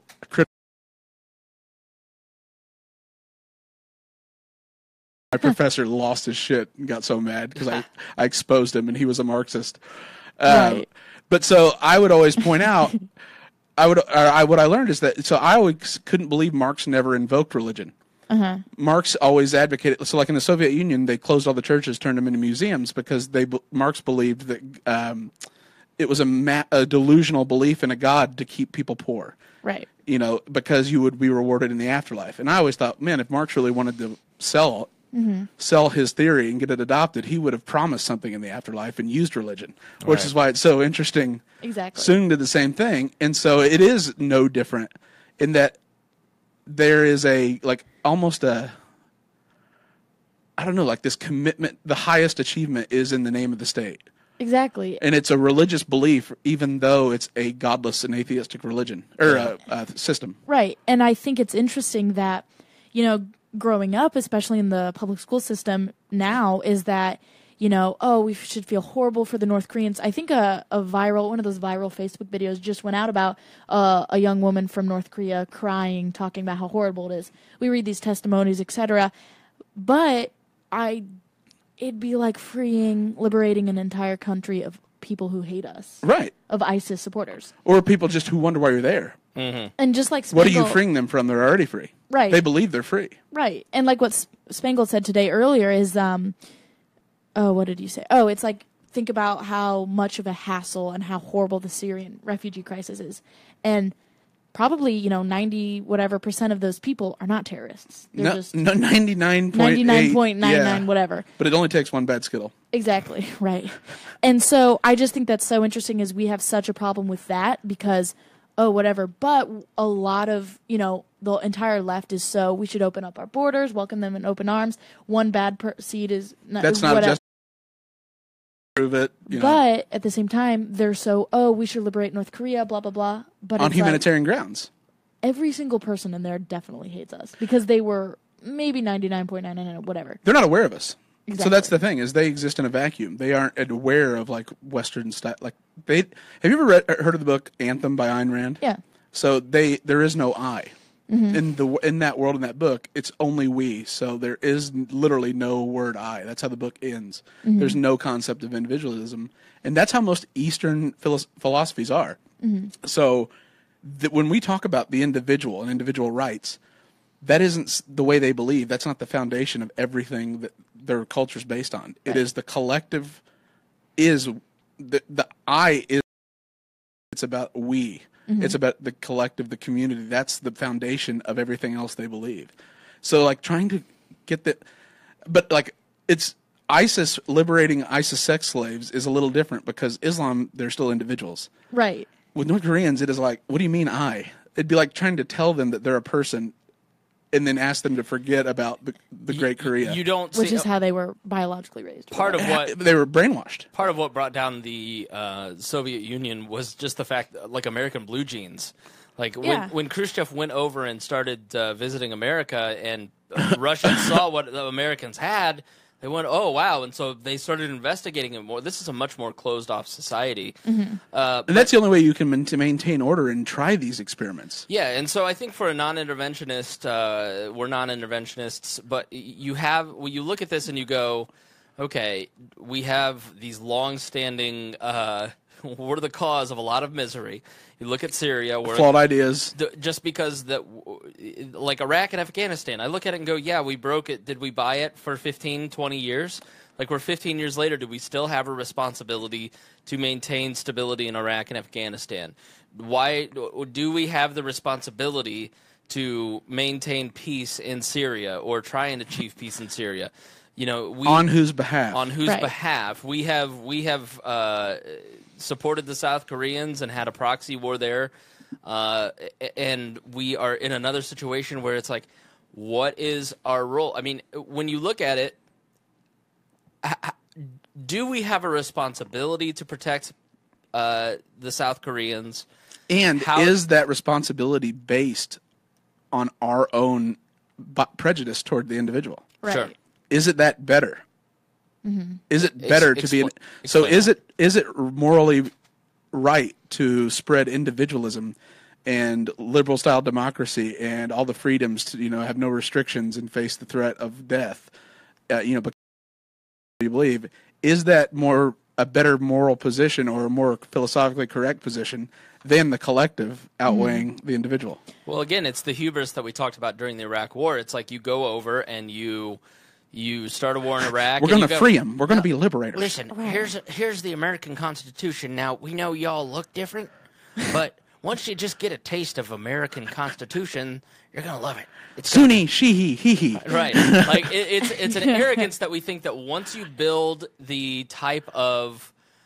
once you introduce them to democracy in the way that Americans practice democracy, they will be like Westerners. And people in the Middle East and in the Far East are not Westerners. And that individualism spreads because you're assuming they're self-interested. You take people who that's been brainwashed out of, it can't grow because there's nothing to grow on. And I think this kind of ties back to the original question we had, which maybe at the beginning of the episode, which was, is there such a thing as unbiased news? And I said there's not. And so exactly, it ties directly back to that. Ties directly. I think everybody is extremely biased about what their culture and lifestyle is. We are a product of how we were raised, born, influenced. We just adopt these things and program them onto us. Right. And yet there is no fundamental truth that we can prove. Right. Mm-hmm. So at the end of the day, there's no way to point to it and say, because McDonald's and women being able to drive and vote and yada yada yada and all these individual freedoms are what we believe are right. We can't go to some court and prove it that this is more correct than the collective view. Exactly. That's the damning part. Right. Yeah, it's very interesting. And I think, we talk about the horrible propaganda, like we said, that Otto guy, right? Was the one you read all about and can't pronounce his last name? I don't even know. Basically was killed because he stole a piece of North Korean propaganda. But yet everything we learn in history class could be considered propaganda. Because the movie we just watched, what was it called? Free State of Jones. Free State of Jones. Yeah, a lot of that was, watching that, I was like, wow, of course, morally, we don't agree with the Confederates, with slavery. However, it's weird seeing them as humans. It's definitely weird because they're painted as the bad guys. Absolutely. Just like North Korea is painted as the bad guys, and Islam is painted as the bad guys. Because they have a different... the thing is, we villainize what we disagree with. Exactly. And that's what ends up framing it. Like, this is before I was born, like the Ayatollah was like seeing Michael Myers' mask in society. Like they painted the Ayatollah Khomeini, the revolutionary leader of Iran after the Iran hostage crisis. He was in the United States positioned as seeing Freddy Krueger. Like it was a nightmarish, like evil person. Same with Osama bin Laden. Exactly. Right. Osama bin Laden would be the perfect comparison, is that there's Osama bin Laden and there's no moral difference the way they're sold and positioned in American society from Freddy Krueger. Just like with... Go ahead. And if you try to say, you know what, Osama bin Laden in the Gulf War said, I know how these people operate. They are the ones that funded me in Afghanistan against the Soviet Union. They built the Mujahideen in Afghanistan. If you, Prince of Saudi Arabia, come in and you allow them to build air bases to fight Saddam Hussein, they will never leave the Holy Land. And so let the Mujahideen take care of this. And he didn't. He let the Americans build 3 bases in Saudi Arabia. And then that are still operational today. That are still there, that were built for the first Gulf War, and that was part of his motivation. Is our expansionism around the world? It's our intervention in the foreign affairs of other cultures, other places.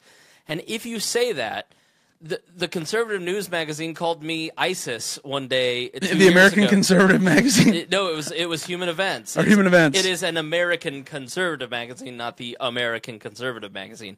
But Human Events called me ISIS for just pointing that out and saying I don't feel that Osama bin Laden was a liar. I think he explained exactly what his motivations were.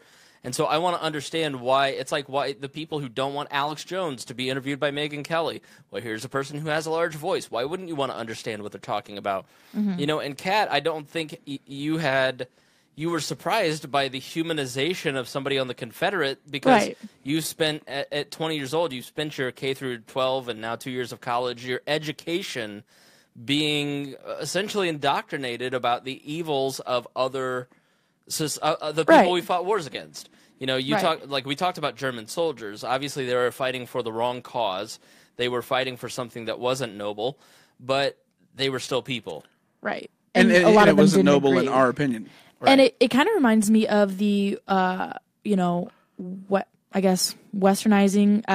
colonization of Native Americans, right? Absolutely. Because they saw them as savages, whereas, my sociology class, we learn, okay, in order to be considered a successful group of people, I think we talked about this, you have to have a sense of religion, education, a culture, entertainment. Traditions, customs, language, everything like that. And Native Americans all had that. Absolutely. It was just different than ours, but look where that got us, trying to colonize and westernize a group of people. We've lost culture. We've created so many issues from that. So my thing is that morally agree, and I don't think any sane person would morally agree with the condition. Yeah. How far will it be the exact same thing? We try and westernize something. Well, it's our morality. And it blows up in our face. That's the thing. It's our morality that you're from. And that is how I view it, too, because ultimately I view it as, is that person more likely to die, I guess? Mm-hmm. Life versus death is like the fundamental issue. And when any type of behavior is more likely to result in death, mm-hmm. where the cultural ideals are and the system is, that in itself, since in my opinion life is preferable to death, is the foundation of a more moral society. Right. And so that's why Western individualism, I believe, is more morally superior from almost a practical perspective, mm-hmm. in that you're less likely to die. Yeah. Right. For what you believe, and for having a difference of opinion, or wanting to, but that is still framed within the context of my individualism, mm-hmm. how I view the world. If I viewed the world as there's the Great Korea, I'm a part of the larger whole that can achieve something historic, sort of like what Nietzsche talked about, and that the Übermensch that Adolf Hitler became, very interested in becoming, was that there is no right or wrong. God is dead, and there is no mm-hmm. truth. It's just, will you be remembered? How great of a thing can you accomplish? Mm-hmm. Right. And I don't choose to believe that, because I still think that life is preferable to death. And so that from there, I look at everything through the perspective of what is morality based on our, will doing this result in you dying? Right. So, question of what is our responsibility in this situation? Do you feel any, as a libertarian, a humanitarian allure or pull? Absolutely. I mean, absolutely not. And I'm more empathetic than most libertarians. As an ENFJ, way more. As an ENFJ, and as two ENFPs sitting next to me, more connected to other people and emotions than most libertarians, who are the dreaded INTJs. Ugh. My mortal enemy, the INTJ. It seems to be that you're only attracted to those women. Chloe's an INTJ. I don't believe that she is. I know, she can't be. There's Can't no be way. true. Can't be true. I like her Chloe. too much. Like Chloe way too much for her to be an INTJ. We tease because we know most of you listening are INTJs. I'm much more empathetic when I think about the life of a North Korean. It causes me grief because it is such a terrible existence from my point of view. And by comparison. And I would think that just from the human condition, it is living in a stifled 1984 type society is just, it's bleak. It's, in a world of Technicolor, they're living in gray. But I can't be codependent about it. As a recovering codependent, from Jacob Sesternino says, "Did you just assume my personality?" Very funny, Jacob. Very good. Very funny. Don't Myers-Briggs me, bro. Yeah, this isn't 16 personalities. Jacob has a fluid personality, and we appreciate that. Oh God, I'm Myers-Briggs non-binary. Trust Right. me. I'm an introverted extrovert. How Gross. original, millennial. Thank you. And I will tell you, it is. What was I about to say? How your empathy makes you feel so bad, and you empathize with their situation, how bleak it is. I'm a recovering codependent. If you don't know what that is, I cannot recommend the book Scary Close by Donald Miller enough. 98% of the population struggles with, codependency on some level. And I've talked about it in the past, and part of my codependency is just that I want to help people, and I want to do things for them, and instead of letting other people learn, I try to just teach them, this is the right way, here's what I've learned, here's how you need to do it, here's how I want you to do it, this is the right way, let me fix it for you. No, you're too stupid to do it yourself, let me do it for you. Does this sound familiar, being my intern at work, Cat? Who, me? Yeah. So I just, I don't want America to fall into that trap, as we continually fall into this trap where we need to do it for them. Those little brown people over there just can't figure it out. Let me free you. Let the superior Americans teach you how to live, instead of realizing that if the North Koreans want to create a different world, then they need to do it themselves.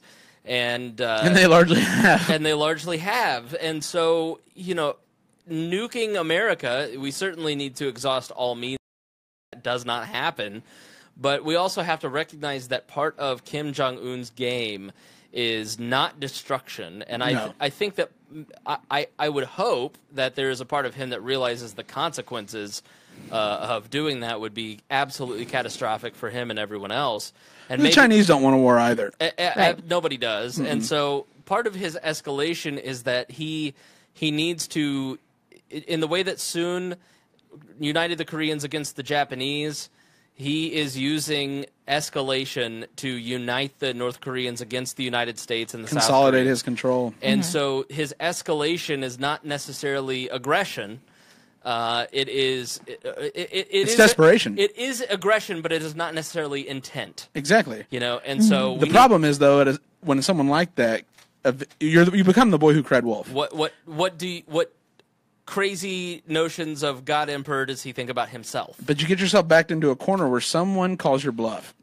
Mm-hmm. So you've spent all this time spouting off about how you're going to do this, or how you're going to threaten them, or how you're going to unleash nukes. Right. And then someone says, "All right, bring it." Right. And then you're committed. Yeah. And that's when it turns into World War III. Mm-hmm. Right. I don't know. That's the danger of such a such a tough, taking such a bravado and over, rather than just saying, "Listen, we are really struggling internally." The world becoming a digital world where we're all connected through the internet with information and the free flow of it, that is threatening our very foundation of our society. Yeah. Right. I don't know. Personally, I view it as, were we right to, just for me, it reminds me of the colonization of Native Americans because, yes, they had... My people. What? My people. Your people. Right. Because, they had, like we said, the education, type of religion, all of these things. They had all the key factors that sociologists consider to make a society to categorize successful. them as, yeah. Right. Now they were doing, some tribes were doing human sacrifices and didn't necessarily dress in the way that I would want to. However... right? Sorry, but I don't like that aqua color. Their aesthetic was their aesthetic is just not pleasing. I hate the feathers. Barbarians. Ugh. But at the same time, yes, I am a religious, person, but were we right to do that? That's the ultimate question. That is the ultimate question. There's no way to answer that. And yes, North Korea, I do not agree with at all, the torturing and the killing. It's and not what she told me earlier. Yeah, I was like... You're on your own, Otto. Go tear down a this. banner, why don't you? Right. But, I don't agree with stuff. However, look where the history of America and the Native Americans took us. Where does it lead you to? Where will it lead us? Because here's the thing. Back when this happened, white people had guns, Native Americans didn't. Look what happened. Now it's the 21st century. We both have nukes. We both have a platform online. Now the game's different. Now the game is extremely different. This is extermination of all of us. And it's not where you can, hide down in the riverbed or wherever from a hydrogen bomb. Yeah, it's a literal bomb. Absolutely. And now the technology's so good with a hydrogen bomb, there's very little physical destruction. It just wipes out all life. Exactly. So it's just devastating. But at the same time, having a nuke's a bit like it's a Mexican standoff to an extent, because if you use it, you're going to suffer the same fate. Exactly. And there is no good answer on this, but it's so important. It's like you were saying, the tie back to the origins of it are. It is so hard to break through to most people that their worldview and how they've been raised, that there isn't some supreme council that rules whether it's right or wrong. Mm-hmm. We're all guessing, and it's your best bet. And then you sort of have to each adopt your own, based on the fact. Most people never go down that discovery process, but, based on this, does such a right exist on humanitarian grounds? Right. We all, because of, just being an empathetic or sympathetic person, when you actually personalize the suffering in North Korea, it makes you want to go and just invade and do whatever, the ends justify the means. History teaches you, though, that instinct leads to an ongoing commitment that actually brings you down. Right. Your idealism ends up being also what brings you, what made you popular and made you grow ends up being the same thing that causes everything you've built to fall apart and crumble. Exactly. And so I feel that same thing, but it's me projecting on what the right way for them to live is. Mm-hmm. And it isn't feasible. Like the military options aren't real. Mm-hmm. We're not going to give a nuke to South Korea because then they'd nuke each other. Right. At the end of the day, it's a. I don't know what ends up happening though, because he's trying to maintain ironclad control and has to for it to continue to exist. Mm-hmm. Because the one thing about Western style consumerism and individualism is that it does tend to be adopted rather rapidly. Mm-hmm. Because I think humans are, at the end of the day, we're going to be self-interested because it's a survival thing. Mm-hmm. And so that just sort of develops and grows into a very, Western consumerist ideal and like what we like, and having diversity of choice and having, all the different options, even though we may not use them. The cultural invasion of these things like happened in the Soviet Union are sort of inevitable. And so since the internet is as prevalent as it is, and there's just no long-term way to prevent any type of that seeping into their culture, it's probably inevitable a military conflict results. Mm-hmm. Because that threatens their very existence. Right. Right. So I wish I could sanctions. Ultimately, we'll probably cave on Taiwan with China, and then that'll buy us 10, 15 years. Sure. I mean, then it'll happen again. I don't know if you want to start wrapping up on this. Yeah. Ultimately, we need another natural land like crisis, like it happened in 2006, the mass flooding and famine. Mm-hmm. Yeah. And then aid being the way in to establish relations and exposure to their people. In my way of thinking, I hate to say that, but go ahead. I was going to say, do you think it's similar to, very interesting when we were watching the shows about it, the 40s and 50s probably, Japanese people were considered evil. They were considered Nazis. And now it's like a second home. Absolutely. So Toyota and Honda, the two top sellers, Toyota's exactly. the number one selling car in America. Exactly. And only took 30 years. We dropped the nuke on them, and they came out with the Museum of Peace and all their stuff. So I feel like because Japan is a small island, right?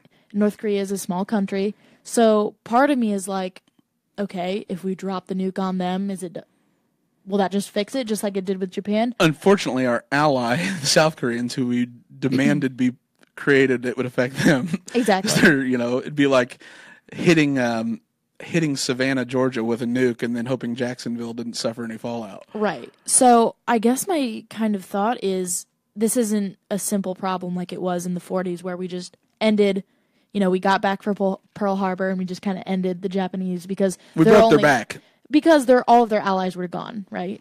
Well, I mean, Nazi Germany was trying to fight too many fronts, and so that was their main ally, obviously. And Japan grew too big too quick, and they attacked us, drew us into the war, and they weren't remotely prepared for it.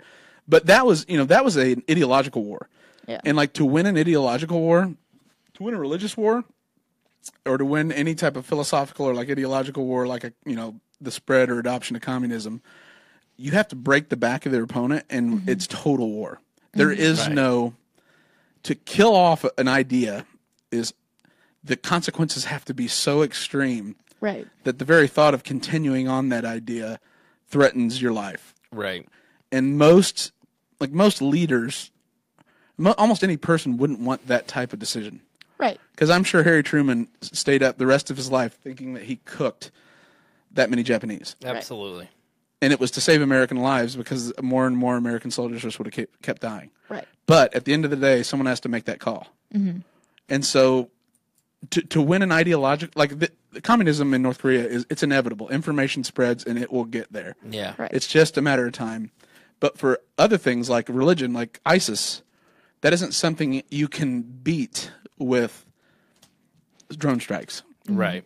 It just further inflames it and then prevents, you might buy yourself a little bit of a reprieve from the constant warfare, but it is an end destination that one side will win and impose control absolutely. So our out for the issues with North Korea and ISIS, these extremist ideologies, our out would be either some huge catastrophic natural disaster where you can open up ties since there's no existing dialogue to where we had to see. And here's another interesting... We need aliens. You ever seen Independence Day? That's how we fix it. Bill Pullman's speech, ISIS, it all goes away. Mankind. And I think it's interesting because and I think it's because of the way that just our society is never hearing the libertarian viewpoint on this, is that for some reason, I'm 20 years old, and the idea, and I consider myself fairly up to date with politics, the idea of putting aside the differences and working together with these strong people like North Korea and ISIS never has entered my brain. It's always been, we have to destroy them. Yeah, we win. We have to beat them, because that's how the mainstream media is, going back to that. So I think it's interesting to just hear that point, is what if something that both of us couldn't control happened, to where we were forced to open the gate and work together. And that would be an existential threat to humanity. Would be, eventually any ideology wipes away once it's life and death. That sort of reframes everything in the terms of, maybe I shouldn't go shoot this guy. I might need help in beating whatever threat threatens all of us. Right. It's that the gravity of such a situation, or like how grave of a situation that is, clearly defines everything for once and for all. Right. Yeah, and for me, it goes back to the American Revolution. I think if you look at information in that time period, you had enlightened men who were part of a colony who had access to John Locke, who had access Thomas to Paine. Thomas Paine was able to spread information. Ben Franklin was able to write. You had people reading Cicero. You had all that freedom of information, and information is what sparked the American Revolution. Economics sparked the American Revolution, and the use of force and violence and war were the absolute last resort, and only when they felt that they were pushed to the very end and they had to defend their right to be a free and independent people. And I think that it is, in a situation like North Korea, it is the question I think that I don't know that we did a great job answering is this. For the North Korean people, we owe them nothing. We can set up Voice of America towers. We can feed them information. But the choice for them to live with the Kim Jong-uns of the world is their choice to make. It is. The question becomes then, do they have such a choice the way they've been brainwashed? It is up to them. Are they aware of it? It is not up to me, Chris Spangle, sitting in Indiana, to fix that problem. It is not up to anyone in our audience listening. If people do feel passionate about that and they want to go to North Korea and try and solve that problem, go for it. Don't stay up till 3 and drink in the lobby. And don't steal a flag off the wall. Yeah. But freedom in North Korea is just not the job of the American government and the American taxpayer. Now, what do we owe the South Koreans in that we have been involved in a escalation and have in creating a military competition? We have forced both South Korea and North Korea and the Chinese and the Japanese into a situation where everybody felt that they had to be armed at a greater level, and an arms race. An arms race, essentially, in this region. So what do we owe the people of South Korea? And I think that for how long? And for how long? And that is always the tough question for non-interventionists and libertarians in the modern age, after 100 years of neoconservatism and globalism through liberalism, where you've had and listen, if you go back and you watch these Civil War movies or you watch World War II documentaries and you see the carnage of World War II, for instance. We don't have that kind of carnage in a mass scale. We don't have 10% of the population, 2% of the population dying in all of these massive, large-scale escalations. So in some ways you do see globalism working, but I would argue that it's not because of the UN and global governance. It's because we, as Americans, have opened up markets, and the economy has, and our leaders have done things to enrich the third world that have made people more peaceful. When people are working towards their own personal desires, their own personal goals, they're self-interest, allowed to prosper economically in a way that they see fit, people become more peaceful. Absolutely. And so military intervention only does it only creates more military arms races. Every time you intervene, we intervened and defeated Nazism in Imperial Japan. Right. We created the exact same situation in Israel that we created in South Korea. a Asian Israel there. Right. And now we own it. And Right. and then we signed a protection treaty in order for Japan to demilitarize. Don't worry, we'll sign a treaty with you, and we will forever protect you should you be drawn into conflict. Right. Never thinking that China will and become the rival to our world power. Right. And that, China backs North Korea. They didn't think and anticipate such a scenario arriving where the South China Sea will be contested. So now China, who we usually rely on to quiet the North Koreans and keep their madman from threatening to nuke us, well, we can't give back Japan in an escalated military conflict because then all of a sudden we're at war with the people we need to shut off the rabid dog. Yeah. And so intervention, it's antithetical to humans to see no suffering's going on, or I guess Americans maybe more so than humans, and to not have the wisdom to know that the more good we want to do, the more harm will cause. Right. And the constant, we will own it from there on in, because it is so tough to just say, you know what, I'm going to let it go, and North Koreans be North Koreans. Yeah. There's this like an American action bias. We act first, ask questions later, because we're sure we're John Wayne. We're the liberators of the world. Right. Not knowing all the but in hindsight, knowing all the problems we're going to create. And secondly, the codependent notion that we need to fix everybody's problems just creates more and more problems. And I would argue that it is America withdrawing from the world stage over the Obama and the Trump administrations. That has not caused instability. What has caused instability is the CIA interjecting itself into these situations. You look at the greater playing organic uprising, exactly, in right. rival, in countries they don't belong. And again, that's more intervention. It has nothing to do with non-intervention. Let's use the power of our free market to culturally invade. Culture and economics do far more damage to despotic regimes than our bombs do. What happened in Japan with the nuclear weapon was devastating, but to women and children and to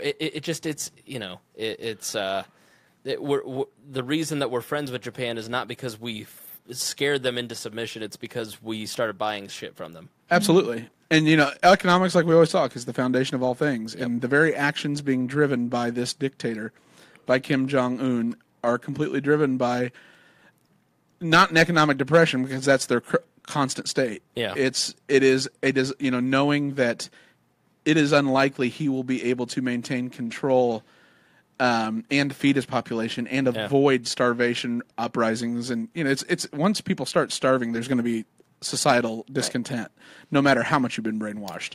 Because then it's, I can't eat and I'm not going to starve in the name of the state. People get desperate. And the Hunger Games. Right, exactly, precisely. And so ultimately there are these rebellions.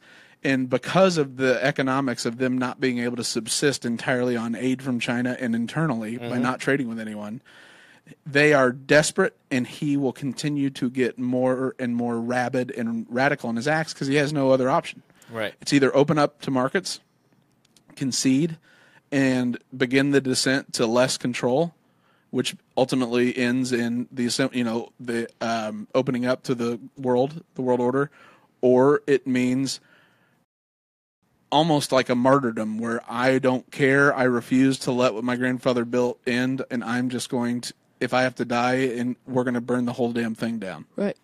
So Kyle wants to know, what are you going to do? Just wait around for nuke the West Coast, Greg? What am I going to do? Yeah. Absolutely not.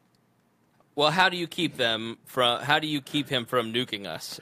Because basically, I would tell Japan to pipe down about the South China Sea conflict. It's inevitable. China is the rising power. Japan is the declining power. Mm-hmm. China is going to control the South China Sea, period. Therefore, we will either give them a concession on Taiwan or give them a concession on the Japanese backing of military conflict, and then have Z quiet the rabid dog for 15 years. Did you just assume my gender? Yes, Z Spangle. He checked. Spangle is masculine. He wants an ungendered checkmark box. Oh, right. I don't know. What was that story about don't identify that was in the news this week? They had the first genderless baby. Oh, yeah. Yeah, the parents decided not to. It's a gender unknown. Of course you read that. I read the headline. Snowflake. Did you write it? No, but that's what I would do, is at the end of the day, we know how this ends. Yeah. We don't want war. China doesn't want war. At the end of the day, we both have to save face. Japan needs. China's going to rebuild the Silk Road. That's their goal. So they're going to control sea trade there. So we're either going to cave on Taiwan and not sell them more military, sell them more military weapons, or we'll tell the Japanese to amend the treaty and condition it upon certain conflicts or conditions being met, and then Kim Jong-un shuts up for 15, 20 years. You see the rebuilding that's gone on in China? It's because China isn't trying to play the world's policeman. They're more capitalist than us. And so they are able to focus more on rebuilding their economy and building an economy out of a communistic state at a rapid rate. And it's because they're not spending so much money on weapons and arming the rest of the world and going over and try. And so it's not a question of war or no war. It is a much more complex situation. And so you can have a diplomatic solution. Mm-hmm. Let's not ever fall back into the trap of the Iraq War and look at where that got us. Our last century. And you go, the entire last century, the entire history of humanity is war or no war. Listen, diplomatic solutions have been exhausted. There's no more diplomatic solutions that could be had here. No, George Bush wanted to start a war. And so that was a great propagandist point, but that was not the truth. Never is. Never is. At the end of the day, it's about everything stems from resource control. Mm-hmm. The next thing are going to be navigational ways like the South China Sea. And so the bit players, people like North Korea and people like the Philippines and their leader, Scarface. Yeah. They know they're not as relevant. They know they're not the major player, and so because of that, they are backed by people who know they can control and get them to act out when they need a threat. Yeah. It's no different than the civil rights. The rabid dogs that Martin Luther King was protecting regular mainstream society from or communities from. I got to tell you, I loved the movie The Free State of Jones. Every libertarian should watch that movie. Every libertarian, every person should watch that movie. I found it to be such a great libertarian movie because they have taxation in it where they go in and the soldiers steal 10% of the woman's goods. And she as gets the Bible allows, right, and takes 10% of her goods. You have the use of the Second Amendment with the little girls holding rifles, right, and protecting their homestead. You have also just the notion of what we've talked a lot about here, which is just stand up and say you don't control me, and we're taking back our and. So the Free State of Jones is about this guy Newton. What was his first name? I don't know his first name because I had it on while I was working on the show notes too. Okay. Mm-hmm. Well, it was this. I wish. Can you look it up? Matthew McConaughey. Yeah, Matthew McConaughey is the star. Stars in this movie, and it's a true story based on war, where you have a Southern nurse because he's a conscientious objector and was conscripted, and so he went to fight in the Civil War, and he was a nurse, and because he refused to fight. Because he was anti-slavery, and he's from Mississippi. He was from southeast Mississippi, mm-hmm. And he was in the movie. I don't know how historically accurate the movie is. I'm just starting. Newt Knight. Newt Knight, and I'm just about to start reading a book called The State of Jones. I got it from the library, so I pay for it. I was completely unaware of this story. Me too, which is shocking because this is a great thing to point at for libertarians. Absolutely. And so this guy, his nephew, something happens with his nephew, and he defects, and I'm going to try and not spoil everything, but something happens with the nephew. He defects and goes back to Mississippi, and he ends up in the swamps hiding out with runaway slaves. And he eventually gets more defectors, more runaway slaves, all gather in the swamp, and then they have enough numbers. He lures Confederate soldiers who are hunting these people and also people who are hunting runaway slaves into the woods and gets their guns. They eventually get armed, and they are able to... they're a ragtag militia of sorts. They're a ragtag militia that eventually takes over a quarter of the state of Mississippi during the Civil War, and a significant portion, almost a fourth of it, and basically takes over all of these towns through it is the perfect example of why the Second Amendment is necessary.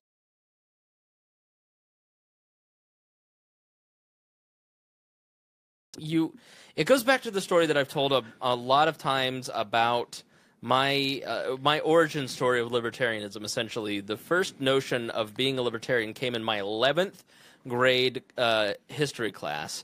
And Mr. Binge was standing up at the front of the world history class saying, "You realize that power is an illusion, right? because there are 20 of you and there's one of me, and I'm standing up here, and you have the illusion that I have power over you. But if all 20 of you stood up and decided to walk out of the room or to murder me, there's nothing I can do about it, because you outpower me. There's more of you. And you don't have to come to school. You just choose to come to school because you choose to believe in the illusion of power. And that is how government operates.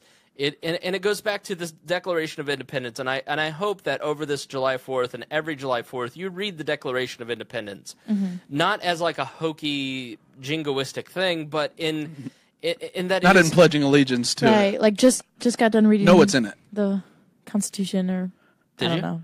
No. Oh. I tried to make a joke, didn't land. Continue. So, like, the Declaration of Independence is one of the greatest declarations of human rights, of natural rights in human history, and it is you don't like, if you watch John Adams and you realize how the series on HBO, which is Paul Giamatti, it's so great, stunningly good. Any one of our listeners will absolutely love this. I watched that, and then I watched Lincoln. Which I can't even. I literally can't. It's my. I can't even. Right. Can't even. I literally am shaking Yeah. when I just talking about Daniel Day-Lewis' decision to quit acting. He loves that movie, But so he'll much. never beat that role. And then I watched The Free State of Jones, and I was just so fully woke after this weekend. He didn't leave his Gadsden flag shirt. Oh my God. Marching around, beating on the doors of neighbors. Monday into Tuesday, I was so fucking. I rode a bald eagle to work. He was walking around his apartment's parking lot with a drum, Yeah. trying to stir up, foment discontent for a revolution. You don't realize how incredibly radical the founders were, and how absolutely mad they were, and how they were like mad as in crazy. It's like the equivalent of Puerto Rico saying, "No, we're going to be independent." And guess what? We're not paying these taxes. Keep your bill. We're not paying back that debt. We're out of here.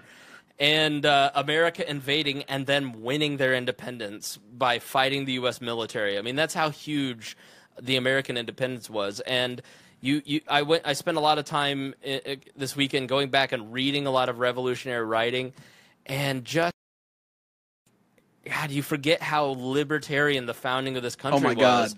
And when you go back and read the Declaration of Independence, it is such a libertarian document. It espouses the true foundation of what libertarians believe, and that we have a right to stand up and walk away from the powers that we perceive to be over us. When they stop providing for your security and best start interests. infringing on our liberties, which are given to us by nature or by God. And you have the right to these certain things that are all outlined in the Declaration of Independence, and you realize how far we've come from the founding, and how absolutely radical this government is compared to the Constitution. And It would make King George blush. Absolutely. And so these guys got mad at the idea that they had. I wonder what the actual tax rate. Oh, that's the thing, is if we had probably taken the deal on the table from the British, we'd have been financially better off than if we'd declared independence. Absolutely. Right. I mean, it's stunning how, like, the tax rate probably was like 5%. It was less than 10%, I would imagine. And they were like, nope, fuck you guys, we're out of here. You know, I mean, it's just insane. We're those, like, stubborn, rebellious, independent libertarians. Yeah, you know, right. we really were. And so the Free State of Jones, going right into that, you see it, and these guys, they band together and use their Second Amendment, from MartinArmory.com to give They actually sponsor the entire Second Amendment. If you go to the Smithsonian, it says MartinArmory.com. It's a free ad. Brought to you by MartinArmory.com. They supplied for the about the movie we just watched. Yeah. But That revolution. Yeah, right. People go, you know what? Like we've talked about with, who was the guy in New York City that basically said, I can't breathe, and Eric Garner. I can't breathe, and that was a man who had his rights snuffed out. Trying to sell a homemade cigarette, basically a farmer's market for tobacco. Exactly, and he had his life snuffed out by an oppressive government over nothing. He was killed over nothing, and that was a revolutionary cry. And I think that is why so many people see the things like Philando Castile and Eric Garner, and they get up in arms and they form Black Lives Matter. And you watch this movie and you see how bad it was for Black Americans after They were literally property. They were literally property. Go to the store and buy. Even after the Civil War had ended. Right. Absolutely. I mean, were The you surprised? apprenticeship. Were you surprised by that? Yeah. Because like Explain I said, it. in school you just learned that, Abraham Lincoln was great and Freed the slaves? freed the slaves. Everybody was That happy? was all the Civil War was about, and not preserving the Union. And then once the slaves were freed, they just were great, productive members of society. Full Well, integration right off the bat. Exactly. They just were great people. Well, I just think it's interesting, one, about how kind of interesting Abraham Lincoln was to invade first. You know what I mean? It was a war of northern aggression. I joke about that all the time, and so do you. Yeah, I mean, absolutely. It was a war of northern aggression. But going back to the whole morally, of course, if this were talked about on a bigger platform, people would be like, you guys are so racist, believing the Confederate. No, obviously, moral out of it. But, yeah, they did it first. Also, I think it was interesting how the South created all of these, apprenticeship, 7 years, you're still kind of like a Transition. It's a probationary period to get Right. full. Yeah, indentured servitude. And how Pay off your debt. I bought you. Exactly. I was explaining to her that if you really study the civil rights, you didn't have any black people registered in these southern states in the 50s and 60s. I mean, if you really go back and study the civil rights era, you realize that in 1950 and 1960s, the black people in this country didn't have any rights, and they were treated as poorly as they were when they were during Reconstruction.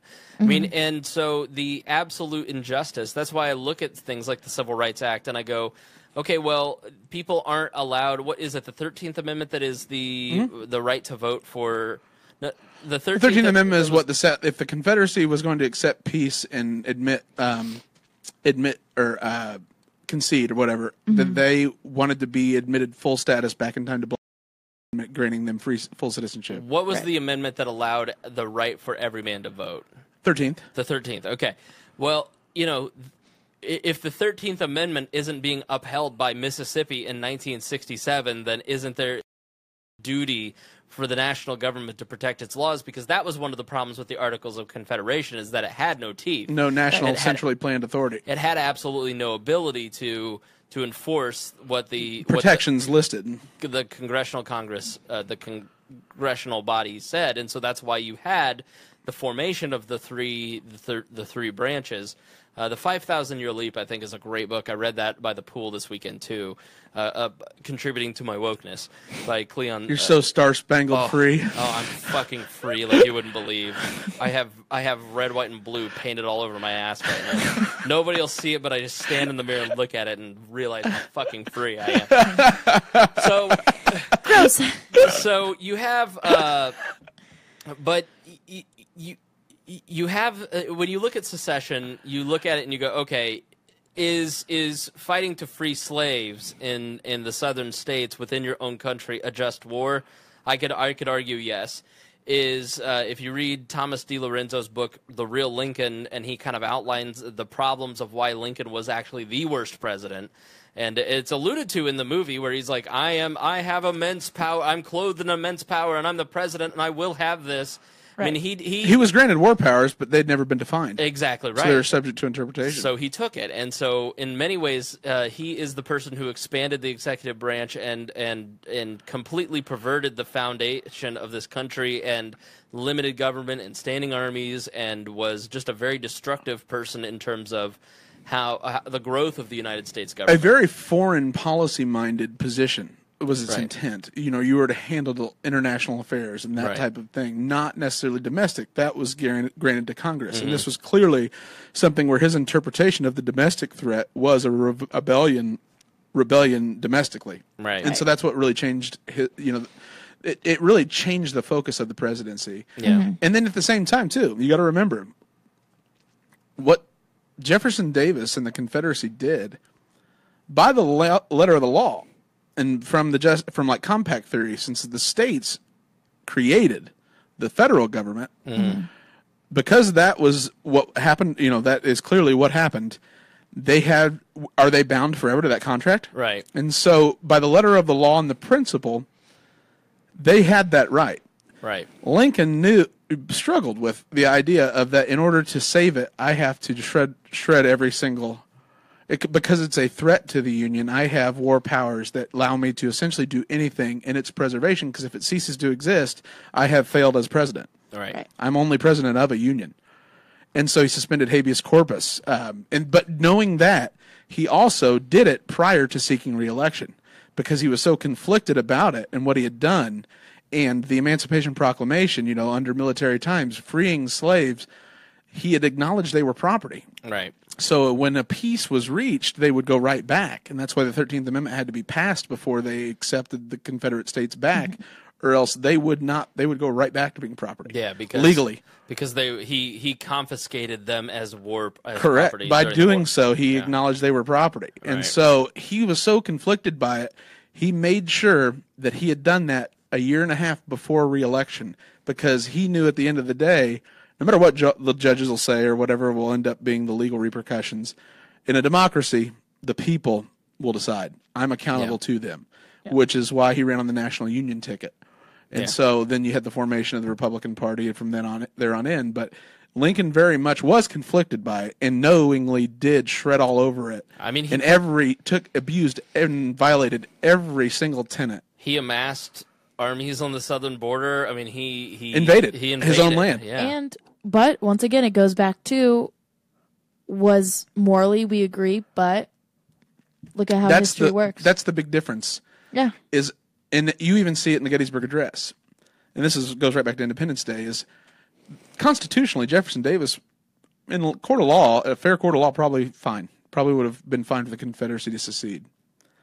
So in it, rather than citing the adoption of the Constitution in 1787, he says 7 years ago, 1776, the Declaration of Independence as the foundation of the country. Right. Not the actual Constitution. Right. Because he's appealing to our spirit, you know, I am knowingly violating the Constitution in the spirit of the original formation of our country, which I consider to be 1776. That's exactly why he cites it. Wow. Okay. And I just think it, like I said, it just goes back to the, you know, colonization of Native Americans, the whole North Korean thing, and now I guess you can think of that as morally we think one thing, but these are all things of history. The Bible has slaves. Exactly, and look how these things have turned out. And obviously, this is not a pro-slavery. That was last week's episode, but but depends on the. But people also forget the primary supplier of slaves to the slave traders were warring tribes. Right. So it wasn't like the white men went into Africa and all of a sudden started capturing people. They were sold to them. They were domestic suppliers in Africa. Mm-hmm. So I don't know. I just think it's, like I said, this whole episode has been wrapped into the question foundational principles, of what is morally, because I think every sane person can agree, obviously, that, you know, slavery is terrible, what's happening in North Korea is horrible, and what we did to the Native Americans sucked. But not the casinos. Not the casinos, right. But at the same time, we're conflicted, because look at history, look at those three events, look at all the, I guess, good that's come out of a lot of it, but what's actually good? What's actually who decides? Good, who decides? Right. Hard thing to. Actually, most people never want to take that question on because there's nothing at the bottom of the well. And it's so controversial. Yeah. And especially in today's age. You could not say that. You know what I mean? Oh, yeah, because, you know, it's so easy to craft a message against saying such a thing. Right. It's the easiest thing in the world, like Civil Rights Act, right? Like Rand Paul saying, when he went on Rachel Maddow and said, I don't believe that anyone should have to sell, like a racist store owner should have to abide by the Civil Rights Act. I think that's overreach by the government. Mm-hmm. Immediately, the backswell was enormous. Mm-hmm. But at the end of the day, people had never considered such a thing. Like, should we force people? Should Gary Johnson have to bake the effing cake? Right. You know, like that's the exact same principle he was taking on in that. And people don't want that, because once you start getting into that, it becomes ambiguous. Yeah. Everything's ambiguous. People hate ambiguity. This is what this says. This is how I live my life. This is what I'll be rewarded with. Right. And the way our society works is we're believing, in a way, you know, taking an unbiased scientific approach to this. Mm-hmm. Our Western society is believing propaganda. Right. a different, completely 100% different side of the spectrum propaganda than the, communist dictatorship. All propaganda is just a worldview to the extreme. Exactly. And we're on two different sides. We believe what we're doing is right. They believe what they're doing is right. And neither one of us can point to anything and say yes. Right. And we can say, well, we're not, enslaving our people and killing them. But those Marxists that I'm friends with on Facebook could say, well, the war on drugs did this. They did. The reliance of food stamps and the pushing of GMOs and this to our people. Corporate bailouts, basically, is Corporate what it was. bailouts. So I think it's just a very interesting point. It is. I mean, it's all ultimately, the perfect thing is food stamps because it was guaranteed sales for the biggest corporate lobbyists and food conglomerates there were, and they could package it in. Well, it's about the poor, starving kids, even though 30% go unclaimed. Mm-hmm. They still get paid for them. They just go unclaimed and unused because it's calculated into their profit, and they have to meet shareholders, and those shareholders are actually insurance companies and government pensions. Mm-hmm. So it's sort of this big incestuous web to an extent, but it's very rare that there's an objective environment without judgment where a conversation can happen around these foundational principles that get right to the heart of it. And especially people hate it, though. Every time I've tried to have this conversation with someone who's needs that rigidity and that certainty in certain aspects of how to live their life, it doesn't even matter. Like they can't ever they can't reach the logic because they're so incensed by the emotion. Right. Yeah. And so they just have to be like, no, you're just wrong and I don't care. Exactly. I don't want to go there. Very interesting. Yeah. So what do you think of the movie, The Free State of Jones? Yeah, I thought it was really good. Like Spangle said when we were watching it, there's not a boring moment or a slow moment. I thought it was great. He's so good as an actor too. Like he was so good as I didn't even know that was him. I know, and usually he's not like that. I know. It was incredible. No, I thought that was a great movie. I thought it really showed a side to, and it's a movie, but it really showed a side to history that you're not taught. And it was a real story. And it's a real story. You're not taught about the human nature. Right. Like these acts of rebellion are never advertised because like the thing is that most cultures don't want to like point to, they decided no. Like America's kind of different in that like our thing was no. Well, why we were conceived in the rebellion. Right. We have the collective good is always promoted, and standing up to government and saying no is not an idea that is often promoted. And this is literally people using guns to fight against taxation and oppression and say, no, I am in control of my own life. I'm standing up for myself. And so well reasoned and justified. And so well done. I mean, it's a great movie. It got absolutely destroyed by critics. It's on Showtime. Really? Every time. Every single time there is a like anytime, honestly, or a conservative movie like that Kirk Douglas movie, anytime it is not liberal. Oh, yeah. From the liberal worldview, the collectivist worldview, it is just destroyed. Well, look who controls the media. I won't go there. Yeah, thank you. I don't want you to sing. You make me so uncomfortable with that. Oh, I didn't say anything. Whoa! I didn't sing a song.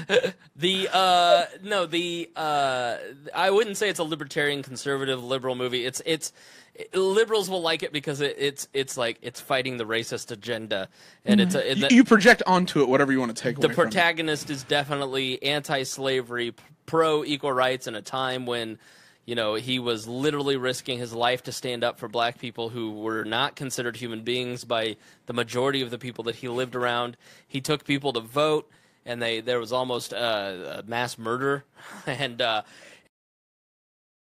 by Democrats. That's never allowed in a movie. I haven't seen Democrats this pissed since I freed their slaves. Right. The Abraham Lincoln meme.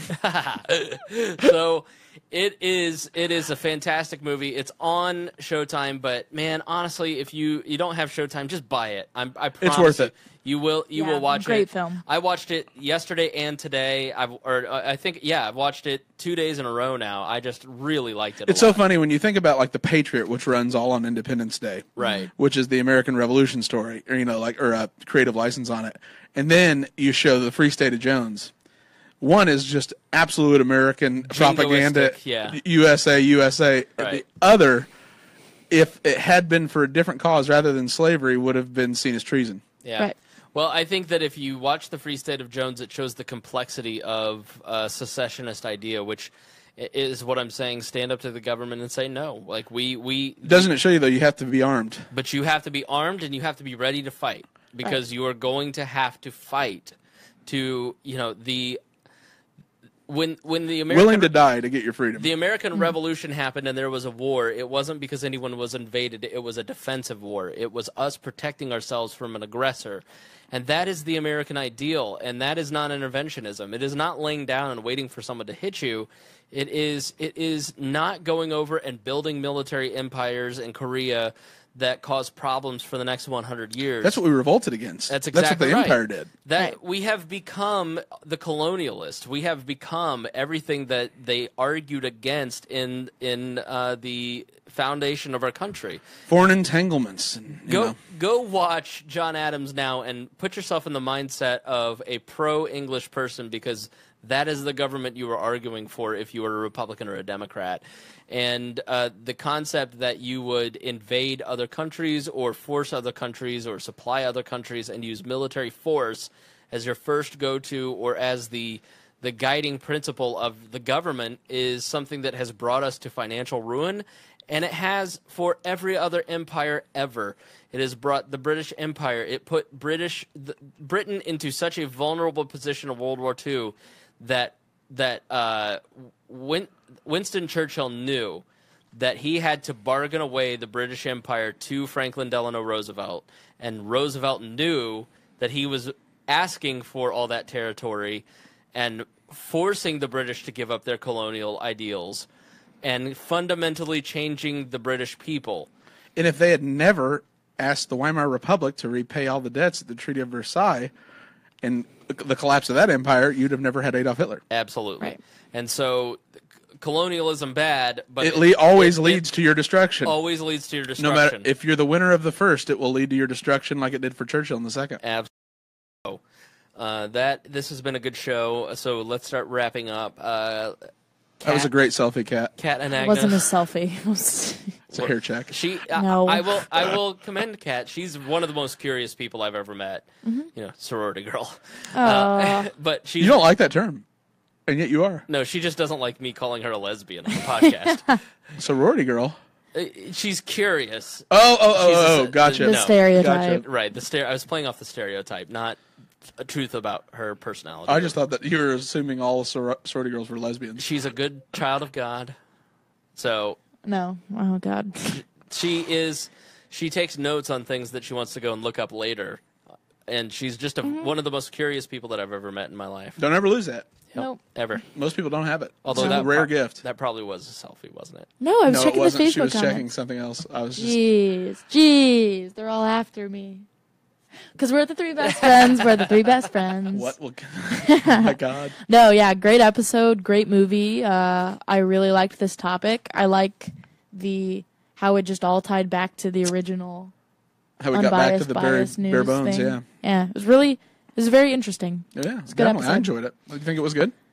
Good job. Papa Bear, Good thank job you. staying Thank you. engaged. Of course. You didn't fidget nearly as much this Oh, episode. no, that's why I had to go pee so bad, because I've been just drinking all of my water, and I'm just like down here under the table. She's got her fidget spinning at levels you wouldn't believe. Fiddling with my charger. It's been It's been very difficult for you. Yeah. Thank you for suffering. Pretty much. through She's it. like a duck, placid on top, but underneath the table. I know, just everything's... Well, I'm surprised, Greg, my leg is like shaking so hard. I was like, I didn't know how you didn't feel it. I did, but I was trying to be professional since so many people want this to be quality content. Right, Yeah. right, Hence me right. not having to use the restroom in the midst of the show. I'm so sorry about that. And then I revealed the spice rack behind. Frank's Red Hot. You remember when she wrecked the show, Greg? I remember, but I brought it all back with my question. Yeah, I remember when you invited her to join work and We're then the let it three spread. best friends. We're Oh the my three God, best grease friends. stains on the We're all- back. I know.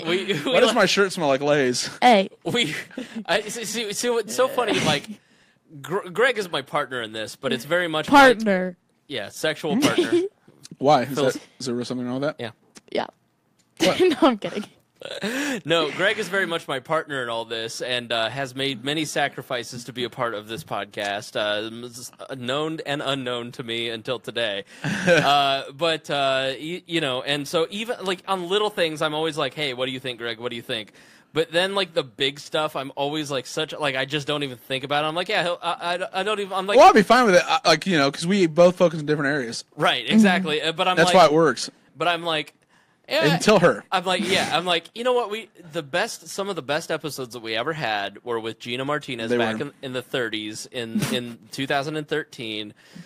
In the 30 and 40 episodes, you go back and listen to those. Gina was somebody who challenged us because she didn't know a lot and she was thinking about this stuff and totally emotion driven. Everything she felt was her position. Right, and so since Gina left. For like a female co-host who could add a female perspective, but at the same time could hang and could also add a lot intellectually.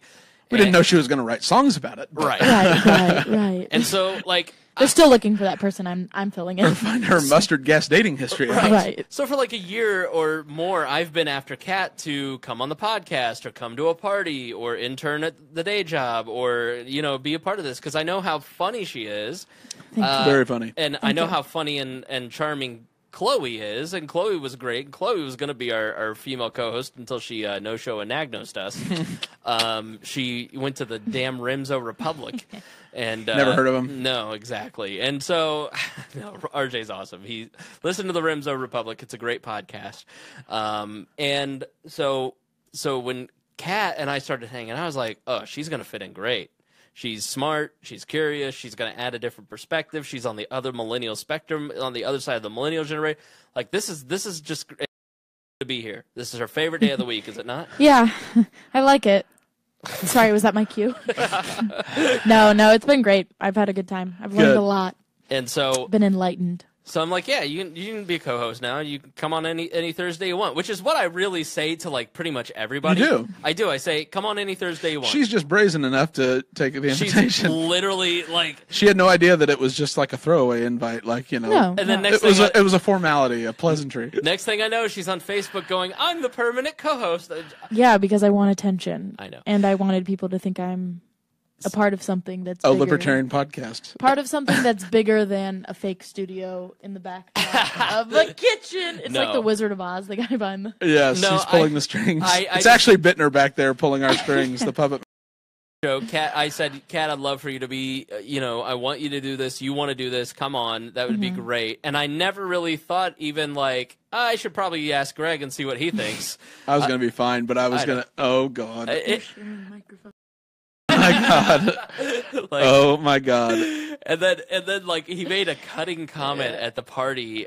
What was at the party the other day? About how Spangle put out a saucer of milk, and ever since I started lapping Did that get to you? No, it didn't get to me. It was so funny. It was like, I'm not okay with this. I didn't even have a say in this. And like we both get in the car and go, I forgot to mention this to Greg, and Kat goes, do you think he's mad? I was like, I hope he's not mad. It was hilarious. I can't stand you, but yes, put the saucer inside. Then we started like scrolling through your like tweets to see if there was any passive aggressive tweets about around the time that I became a co-host, saying like, wow, I guess people just walk all over you. Hashtag Starbucks. No, I'm confrontational, which is what people hate. That's why I'm always in trouble. I got in trouble today. Didn't even unintentionally outrage somebody. What'd you do? Jeremiah had posted that news article about cannabis oil or whatever, and I just wrote, potheads, all caps. And sure enough, someone he knew, a normie, had a daughter that needed it, like, to function, and then got me into. I honestly didn't even mean it. There's a podcast that I do. There's an episode on it, like about I think CBD oil. I think it's horrible. And then Jeremiah was just like, oh my God. And then Joyce, his mom, got involved, and I was like, I have this incredible capacity to enrage people. Oh, my mom was trolling people on Facebook. Did you see that? A fisherman can spot a fisherman from afar. When I met your mom, I was like, oh, we could have gone to the same shit post college. So no, it has been great having Kat here, and she's been a great addition to the show. And we're the three best friends. And we share a microphone. Oh so after she was on a couple times, the reviews, like, people were talking positively about Kat. I'm shocked. I never did that. Read my high school yearbooks. And so when our audience says something positive about one of our co-hosts, they like you. I think it's because they liked my song. We need it though, because we're getting older, or like, not that we're like old guys, but like, you just lose touch with like what's culturally popular, and so and then the experiences you have with all your friends, like I would love to be able to just go poll people at a college university, but that opportunity doesn't exist because you're that creepy guy with a clipboard. Right. Like, you know what I mean? Stopped a lot of people. And most of them don't even know how to respond to the question, so they just fake it. Right. And so you can kind of, get that commentary as someone that is their peer. Yeah. Right. Well, I'm the pop star of liberty. What can I say? That's right. We found a good name for her, the pop star of liberty, after her smash hit, the Hitler song. I'm going to make a SoundCloud account, and we're going to have parody songs. I'm actually shocked you don't have one. Well, it's hidden, but no. Like your Tumblr? It's her digital mixtape. Yeah, my Tumblr, which Harry outed me. And then it doesn't exist anymore. Yeah, because I changed it. Because I didn't realize...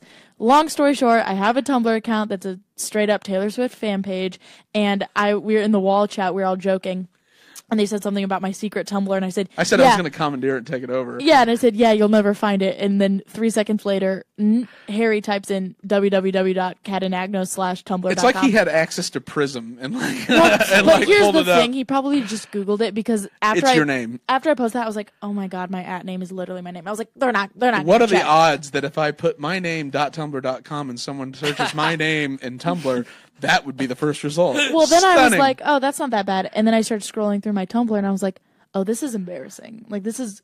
Like, what's on the Tumblr? Some rabbit hole stuff. About Taylor Swift conspiracies? Something about that. But I was just like... Her rabbit pack of lesbians? No. No, just like the things that the people I follow would post stuff, and of course that showed up in mine.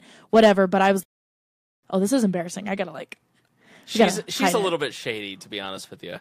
Well, I mean, she has like this dorkish, this obsession, which like for us is libertarianism. Right.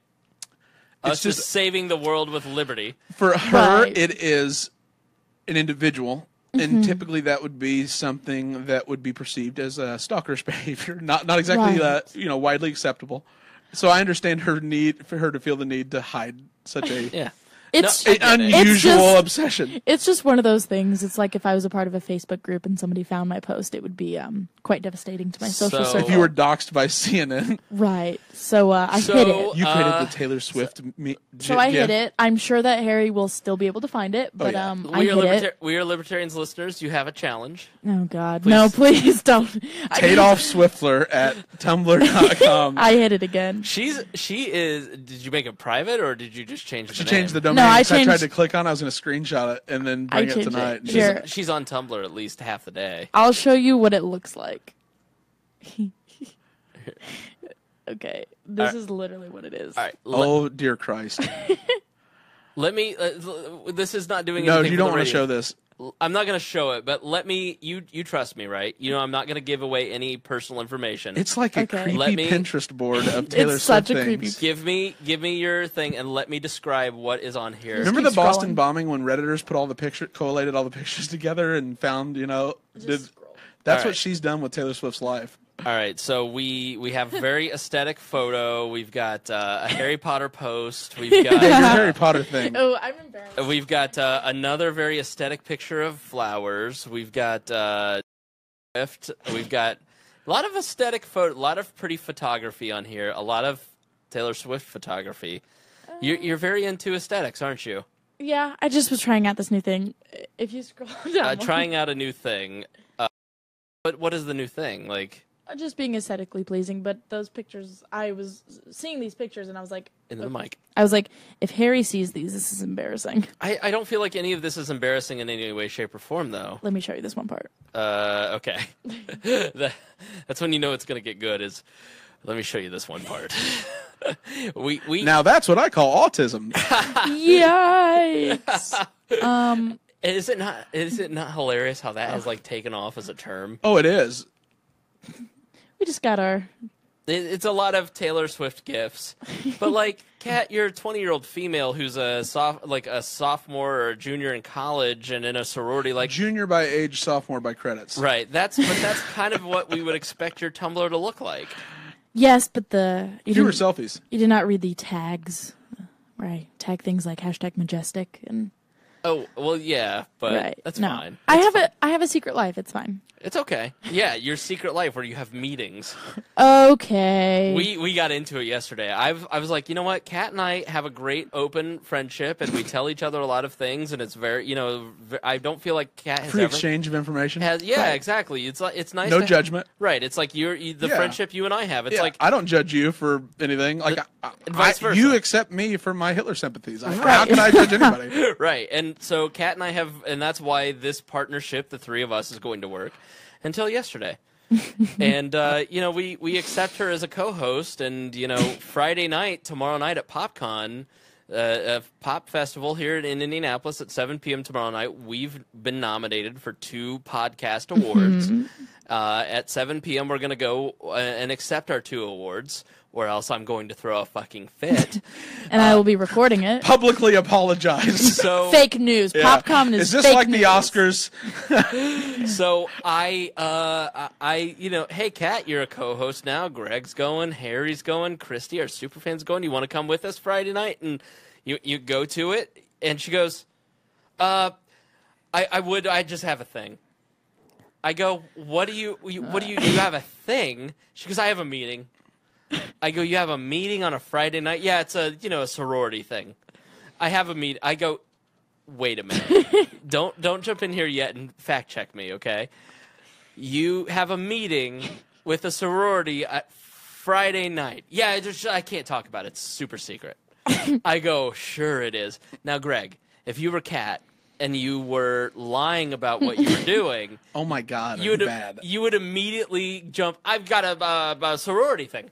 Yeah, that's what I got to do. And I go, do you have a date and you just don't want to talk about it because you don't want a million questions about the guy? And she literally goes, a date.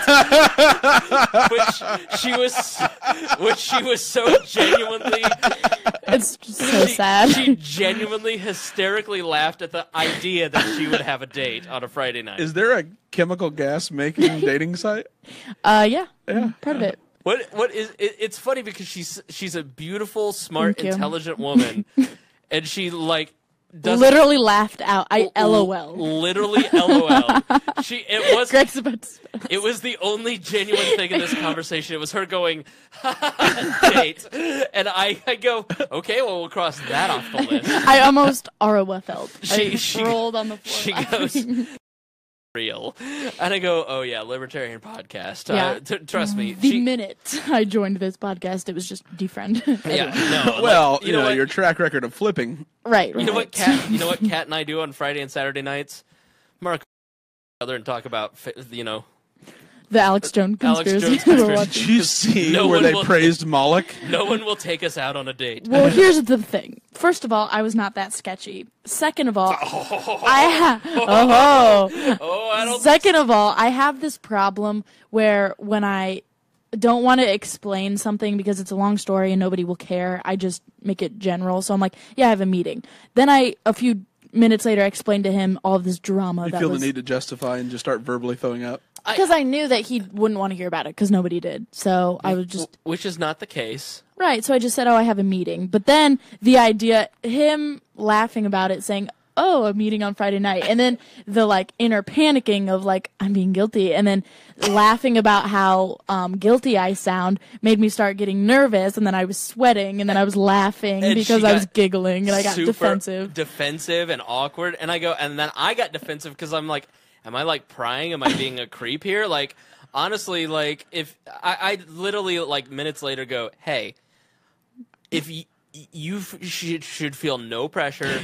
I got very serious and I go, you should feel no pressure to go to anything. If there's things because you're new and you want to fit in. And they gave me a heart to heart. If you feel like I can't go or I don't want to go or I want to go hang out with friends, we're not going to get mad about that. You're not going to get kicked out of the friend group or whatever. You genuinely can just say the truth and just go, no, I want to hang out with my other friends because I'm going to see you guys Thursday and Saturday.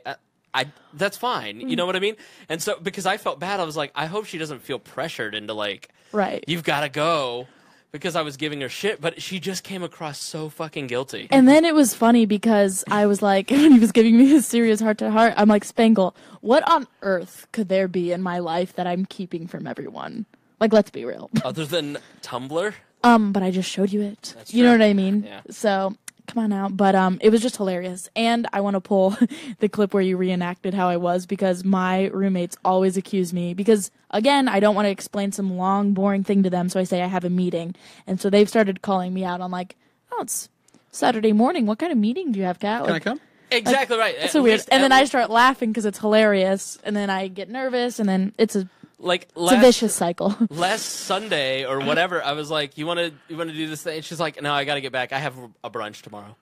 I go, "You're a college student who has a breakfast the next day." No, swear to God, That's true. yeah, it literally I had a is. breakfast meeting. Sororities. No, sororities. I believe her. I always Philanthropy and brunch. We're going to give $100 for this $2,500 event to those Right. kids that, I don't know, what do they have? And then we're going to all go have mimosas. It's just funny how like she says it in a way where like Suspicious immediately. immediately, and I'm just like, Cat, like, am I being a dick for like prying? It's okay. Right. But then I laugh. I'm like, what could there be? Did you ever discover what the nature of the meeting was? Yeah. It's like bullshit. It literally is like a dumb thing. And I support AA, and I'm proud of you for taking control of your life. I was like, do you have a FWB that you're, If you're on another fucking podcast, though, you're off. I guess. she literally goes, she got very serious. She looks me dead in the eye and she goes, I've been talking to Rimzo from Rimzo Republic, and Chloe and I may start our own podcast. And I go, you bitch! It was hilarious. Oh, that'd be fine, unless like 6 episodes. Exactly right. They'd kill each other. Right. So, Like, I was reading, did you know Taylor Swift's kind of libertarian? at the exact same moment Hey, that was we don't want to happening, get into that. Rimzo was commenting on my page I about saw that. at the exact moment that argument was going on. I know it was very funny. perfect. What's the show called? Rimzo Republic? Oh, whatever. Brian Church, our friend from high school, says, Greg Lenz, what's up? Hey, brother, how are you, dude? Other than Brian Church and I hung out all the time because he was my next door neighbor, but he says hi to Greg. It's fine. He's a hell of a good guy. We played in a golf outing. Fuck you, Brian. Oh. I'm just kidding. I love Brian. But for the record, if any of the 6 fans out there want, 6 of my fans want to meet me, we'll be at PopCon on Friday. Are you going? Yeah. So you're getting out of your meeting? Yeah, I'll be there. Yeah. And then we have trivia at Scotty's Brewhouse at 9 p.m., so come watch Weird Libertarians. Oh, so we're going to the meetings for... Or no, we're not going to your meeting. We're going to our own meeting. Right. Which had nothing to do with this award was one long before you ever joined. So we're going to go early in the day, and I'm going to show her around and show her all the nerds. And we may... What I have always wanted to do is go to like a PopCon with all these cosplay people and ask them serious political questions and have like... a Teenage Mutant Ninja You're going to Turtle. LARP. No. You're gonna I've LARPed before. I love that. It's fun. What? All of a sudden got so silent. Did the mics go out? Testing 1, 2. What? LARPing is fun. LARPing was fun. I did it for a charity event in high school. That's how it starts. Next thing you know, you're in New Hampshire at the Free State Project. LARPing. My nap. Thank you for listening to We Are Libertarians. Blah, blah, blah. Do better next my time. nap. LARPing for liberty. No, Live action My role elected playing. officials that switched. Live action role playing. I just think it would be so funny to have Sailor Moon talking about economic policy and tax cuts. So we're going to go out there early, so we'll be out Are you there. doing that? Probably. What time? So where is it at 7? I need to be Scotty's. No, the convention. We'll talk Convention about Center this first. Convention Center, 7 p.m. Scotty's at 9. It's $10 to get in the door tomorrow to come to the awards, but we'll be there. So if you're going to PopCon, come see us. Do we get to give a speech? I'm giving a speech no matter what. Oh, I'm accepting the award. Yeah, we're having. That would be about right. No, if we win, I have worked and slaved For 2 weeks. if we win the award, all of us are going up. Oh God. Holding hands. We're all going Oh up. no. We're gonna No. Yes, let's Give take me your a hand, Greg. No, Greggy? you don't wash and you're greasy. I wash sometimes. Greggy, ow. Greg's hands are enormous. They are. I have I know. huge hands. My God. You like I broke wear a my- size 14. I'm only 6 feet. Nice. Yeah. No, but I mean, I have ogre hands. You do. Yeah. Oh. Holy shit. Yeah. Greg, you have like Shaquille O'Neal hands. I know. So it's My going to be God. perfect when we accept that award. Yeah. You could just So Palm we're it. gonna Was it basketball? I highly doubt it at a podcast award ceremony. we're gonna stand in a chain. We're gonna hold hands and take a collective bow. And we're gonna silent I'm dying. golf clap for I everyone. am cringing so Like, hard inside. It's gonna be like Kim Jong Un getting recognized for an award. Just all these people. No, please Straight clap. face. Please clap Please for Jeb Bush. clap. Another The round. Jevolution.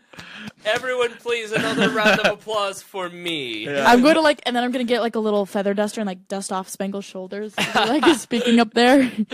This is just gonna be, and if if we don't win, if I don't win, I'm going to throw such a fit. I'm going to stand in the middle of the aisle.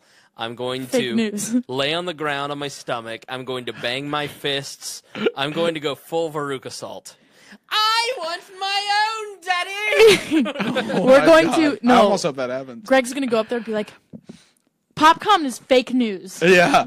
Oh God. I don't Scam. even. These aren't my people. Like I wasn't a gamer or cartoon or that stuff. So I'm so uncomfortable around.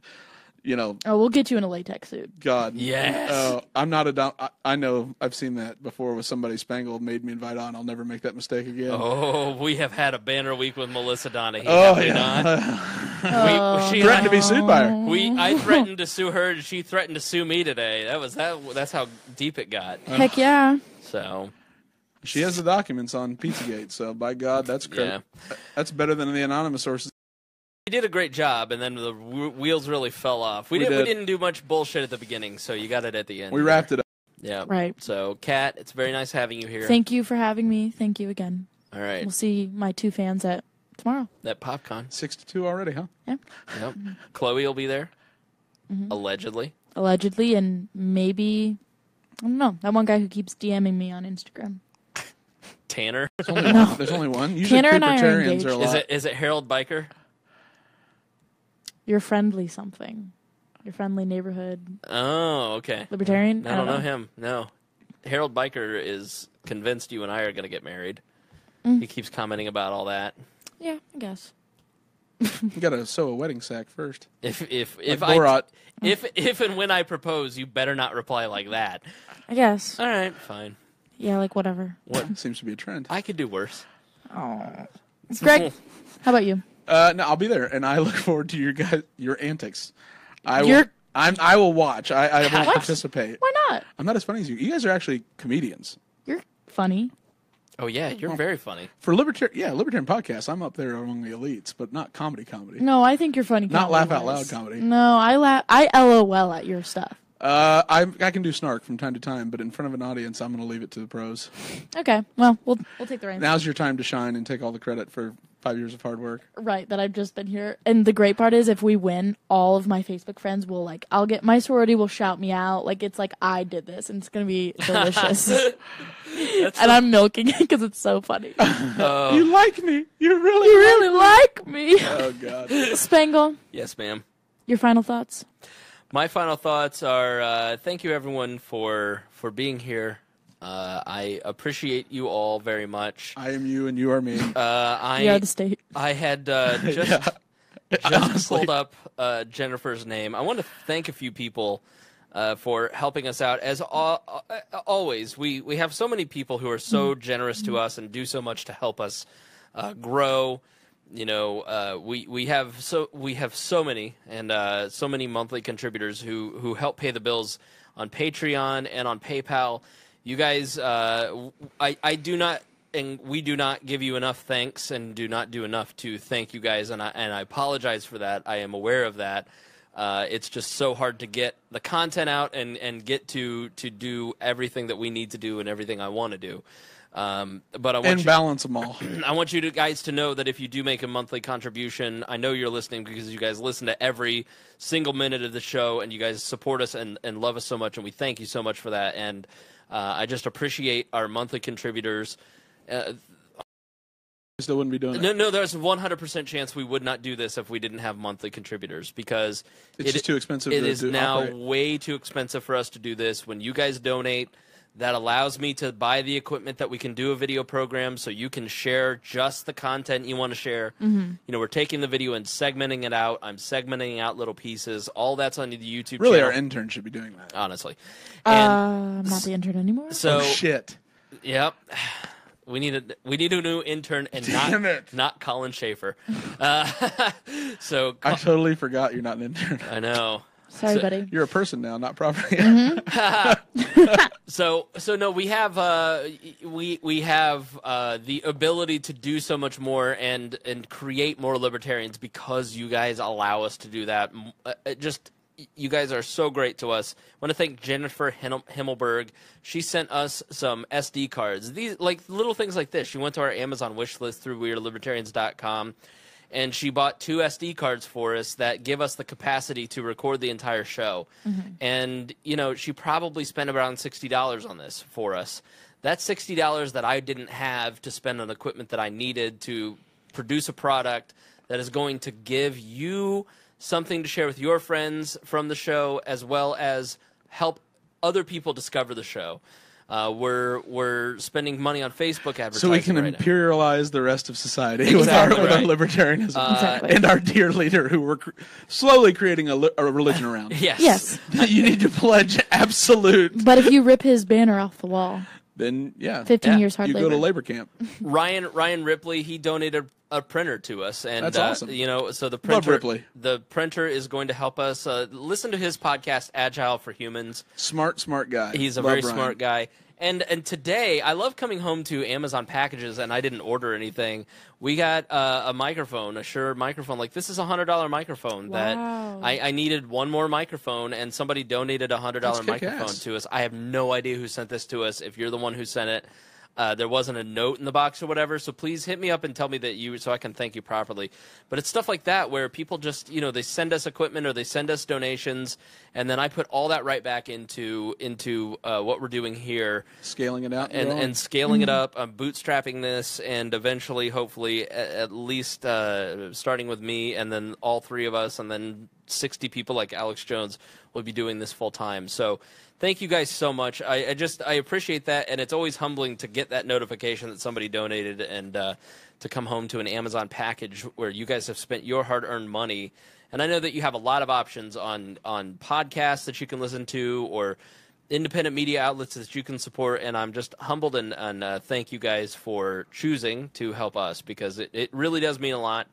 Tons. It means a ton. I mean, it's that you would be willing to take our opinions and ramblings and consider them as something worthy of 3 hours out of a week to listen to is shocking. $100 microphone. It's hard enough to even get opinions heard, let alone listen to and ask for more. We've had we Facebook Live this. We've had 15 people the entire time. We're going to have a few thousand views on the Facebook live stream.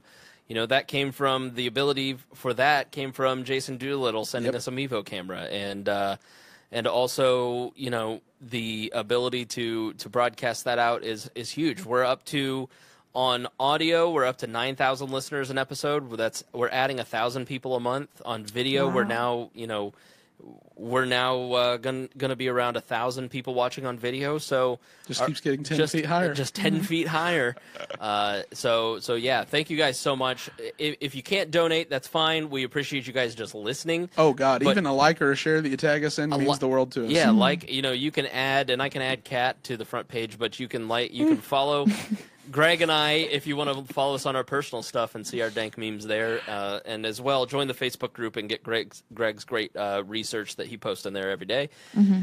Thank you so much for joining us here on this episode of We Are Libertarians. Thank you, Greg and Kat, for being here. Thank you. To the world for providing us with information, and we will see you next week. And as always, we promise to do better next time.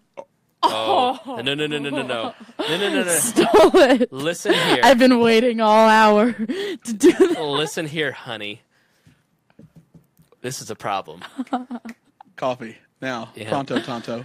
We need to do this over because I have been waiting. Triggered. I've been waiting. She just homesteaded it. I've been waiting to do that. And as always, we promise to do better. No. That was a trick. No. Well, I want something cool to say. No. Hey, No. I want something cool I'm going to let it pass where earlier you kicked it back to me on the soapbox and the roundup, and I was like, oh my God, she's a co-host and not an intern. Was that bad? I thought it was supposed to be a co-host. That was awfully assumptive. That's all I'll say. Did you just assume your co-hostness? Yeah. Yeah. She did. She As assumed always, her way we'll do right better next time. into a I just stopped recording. She's turned into a punk. Woosah. Oh, now I see what Chloe was saying. What was Chloe saying? Nothing. I'm just making her paranoid. She didn't say anything. Shall we? All right, thank you. And as always, we promise to do better next time. My name's Cat Anagnos.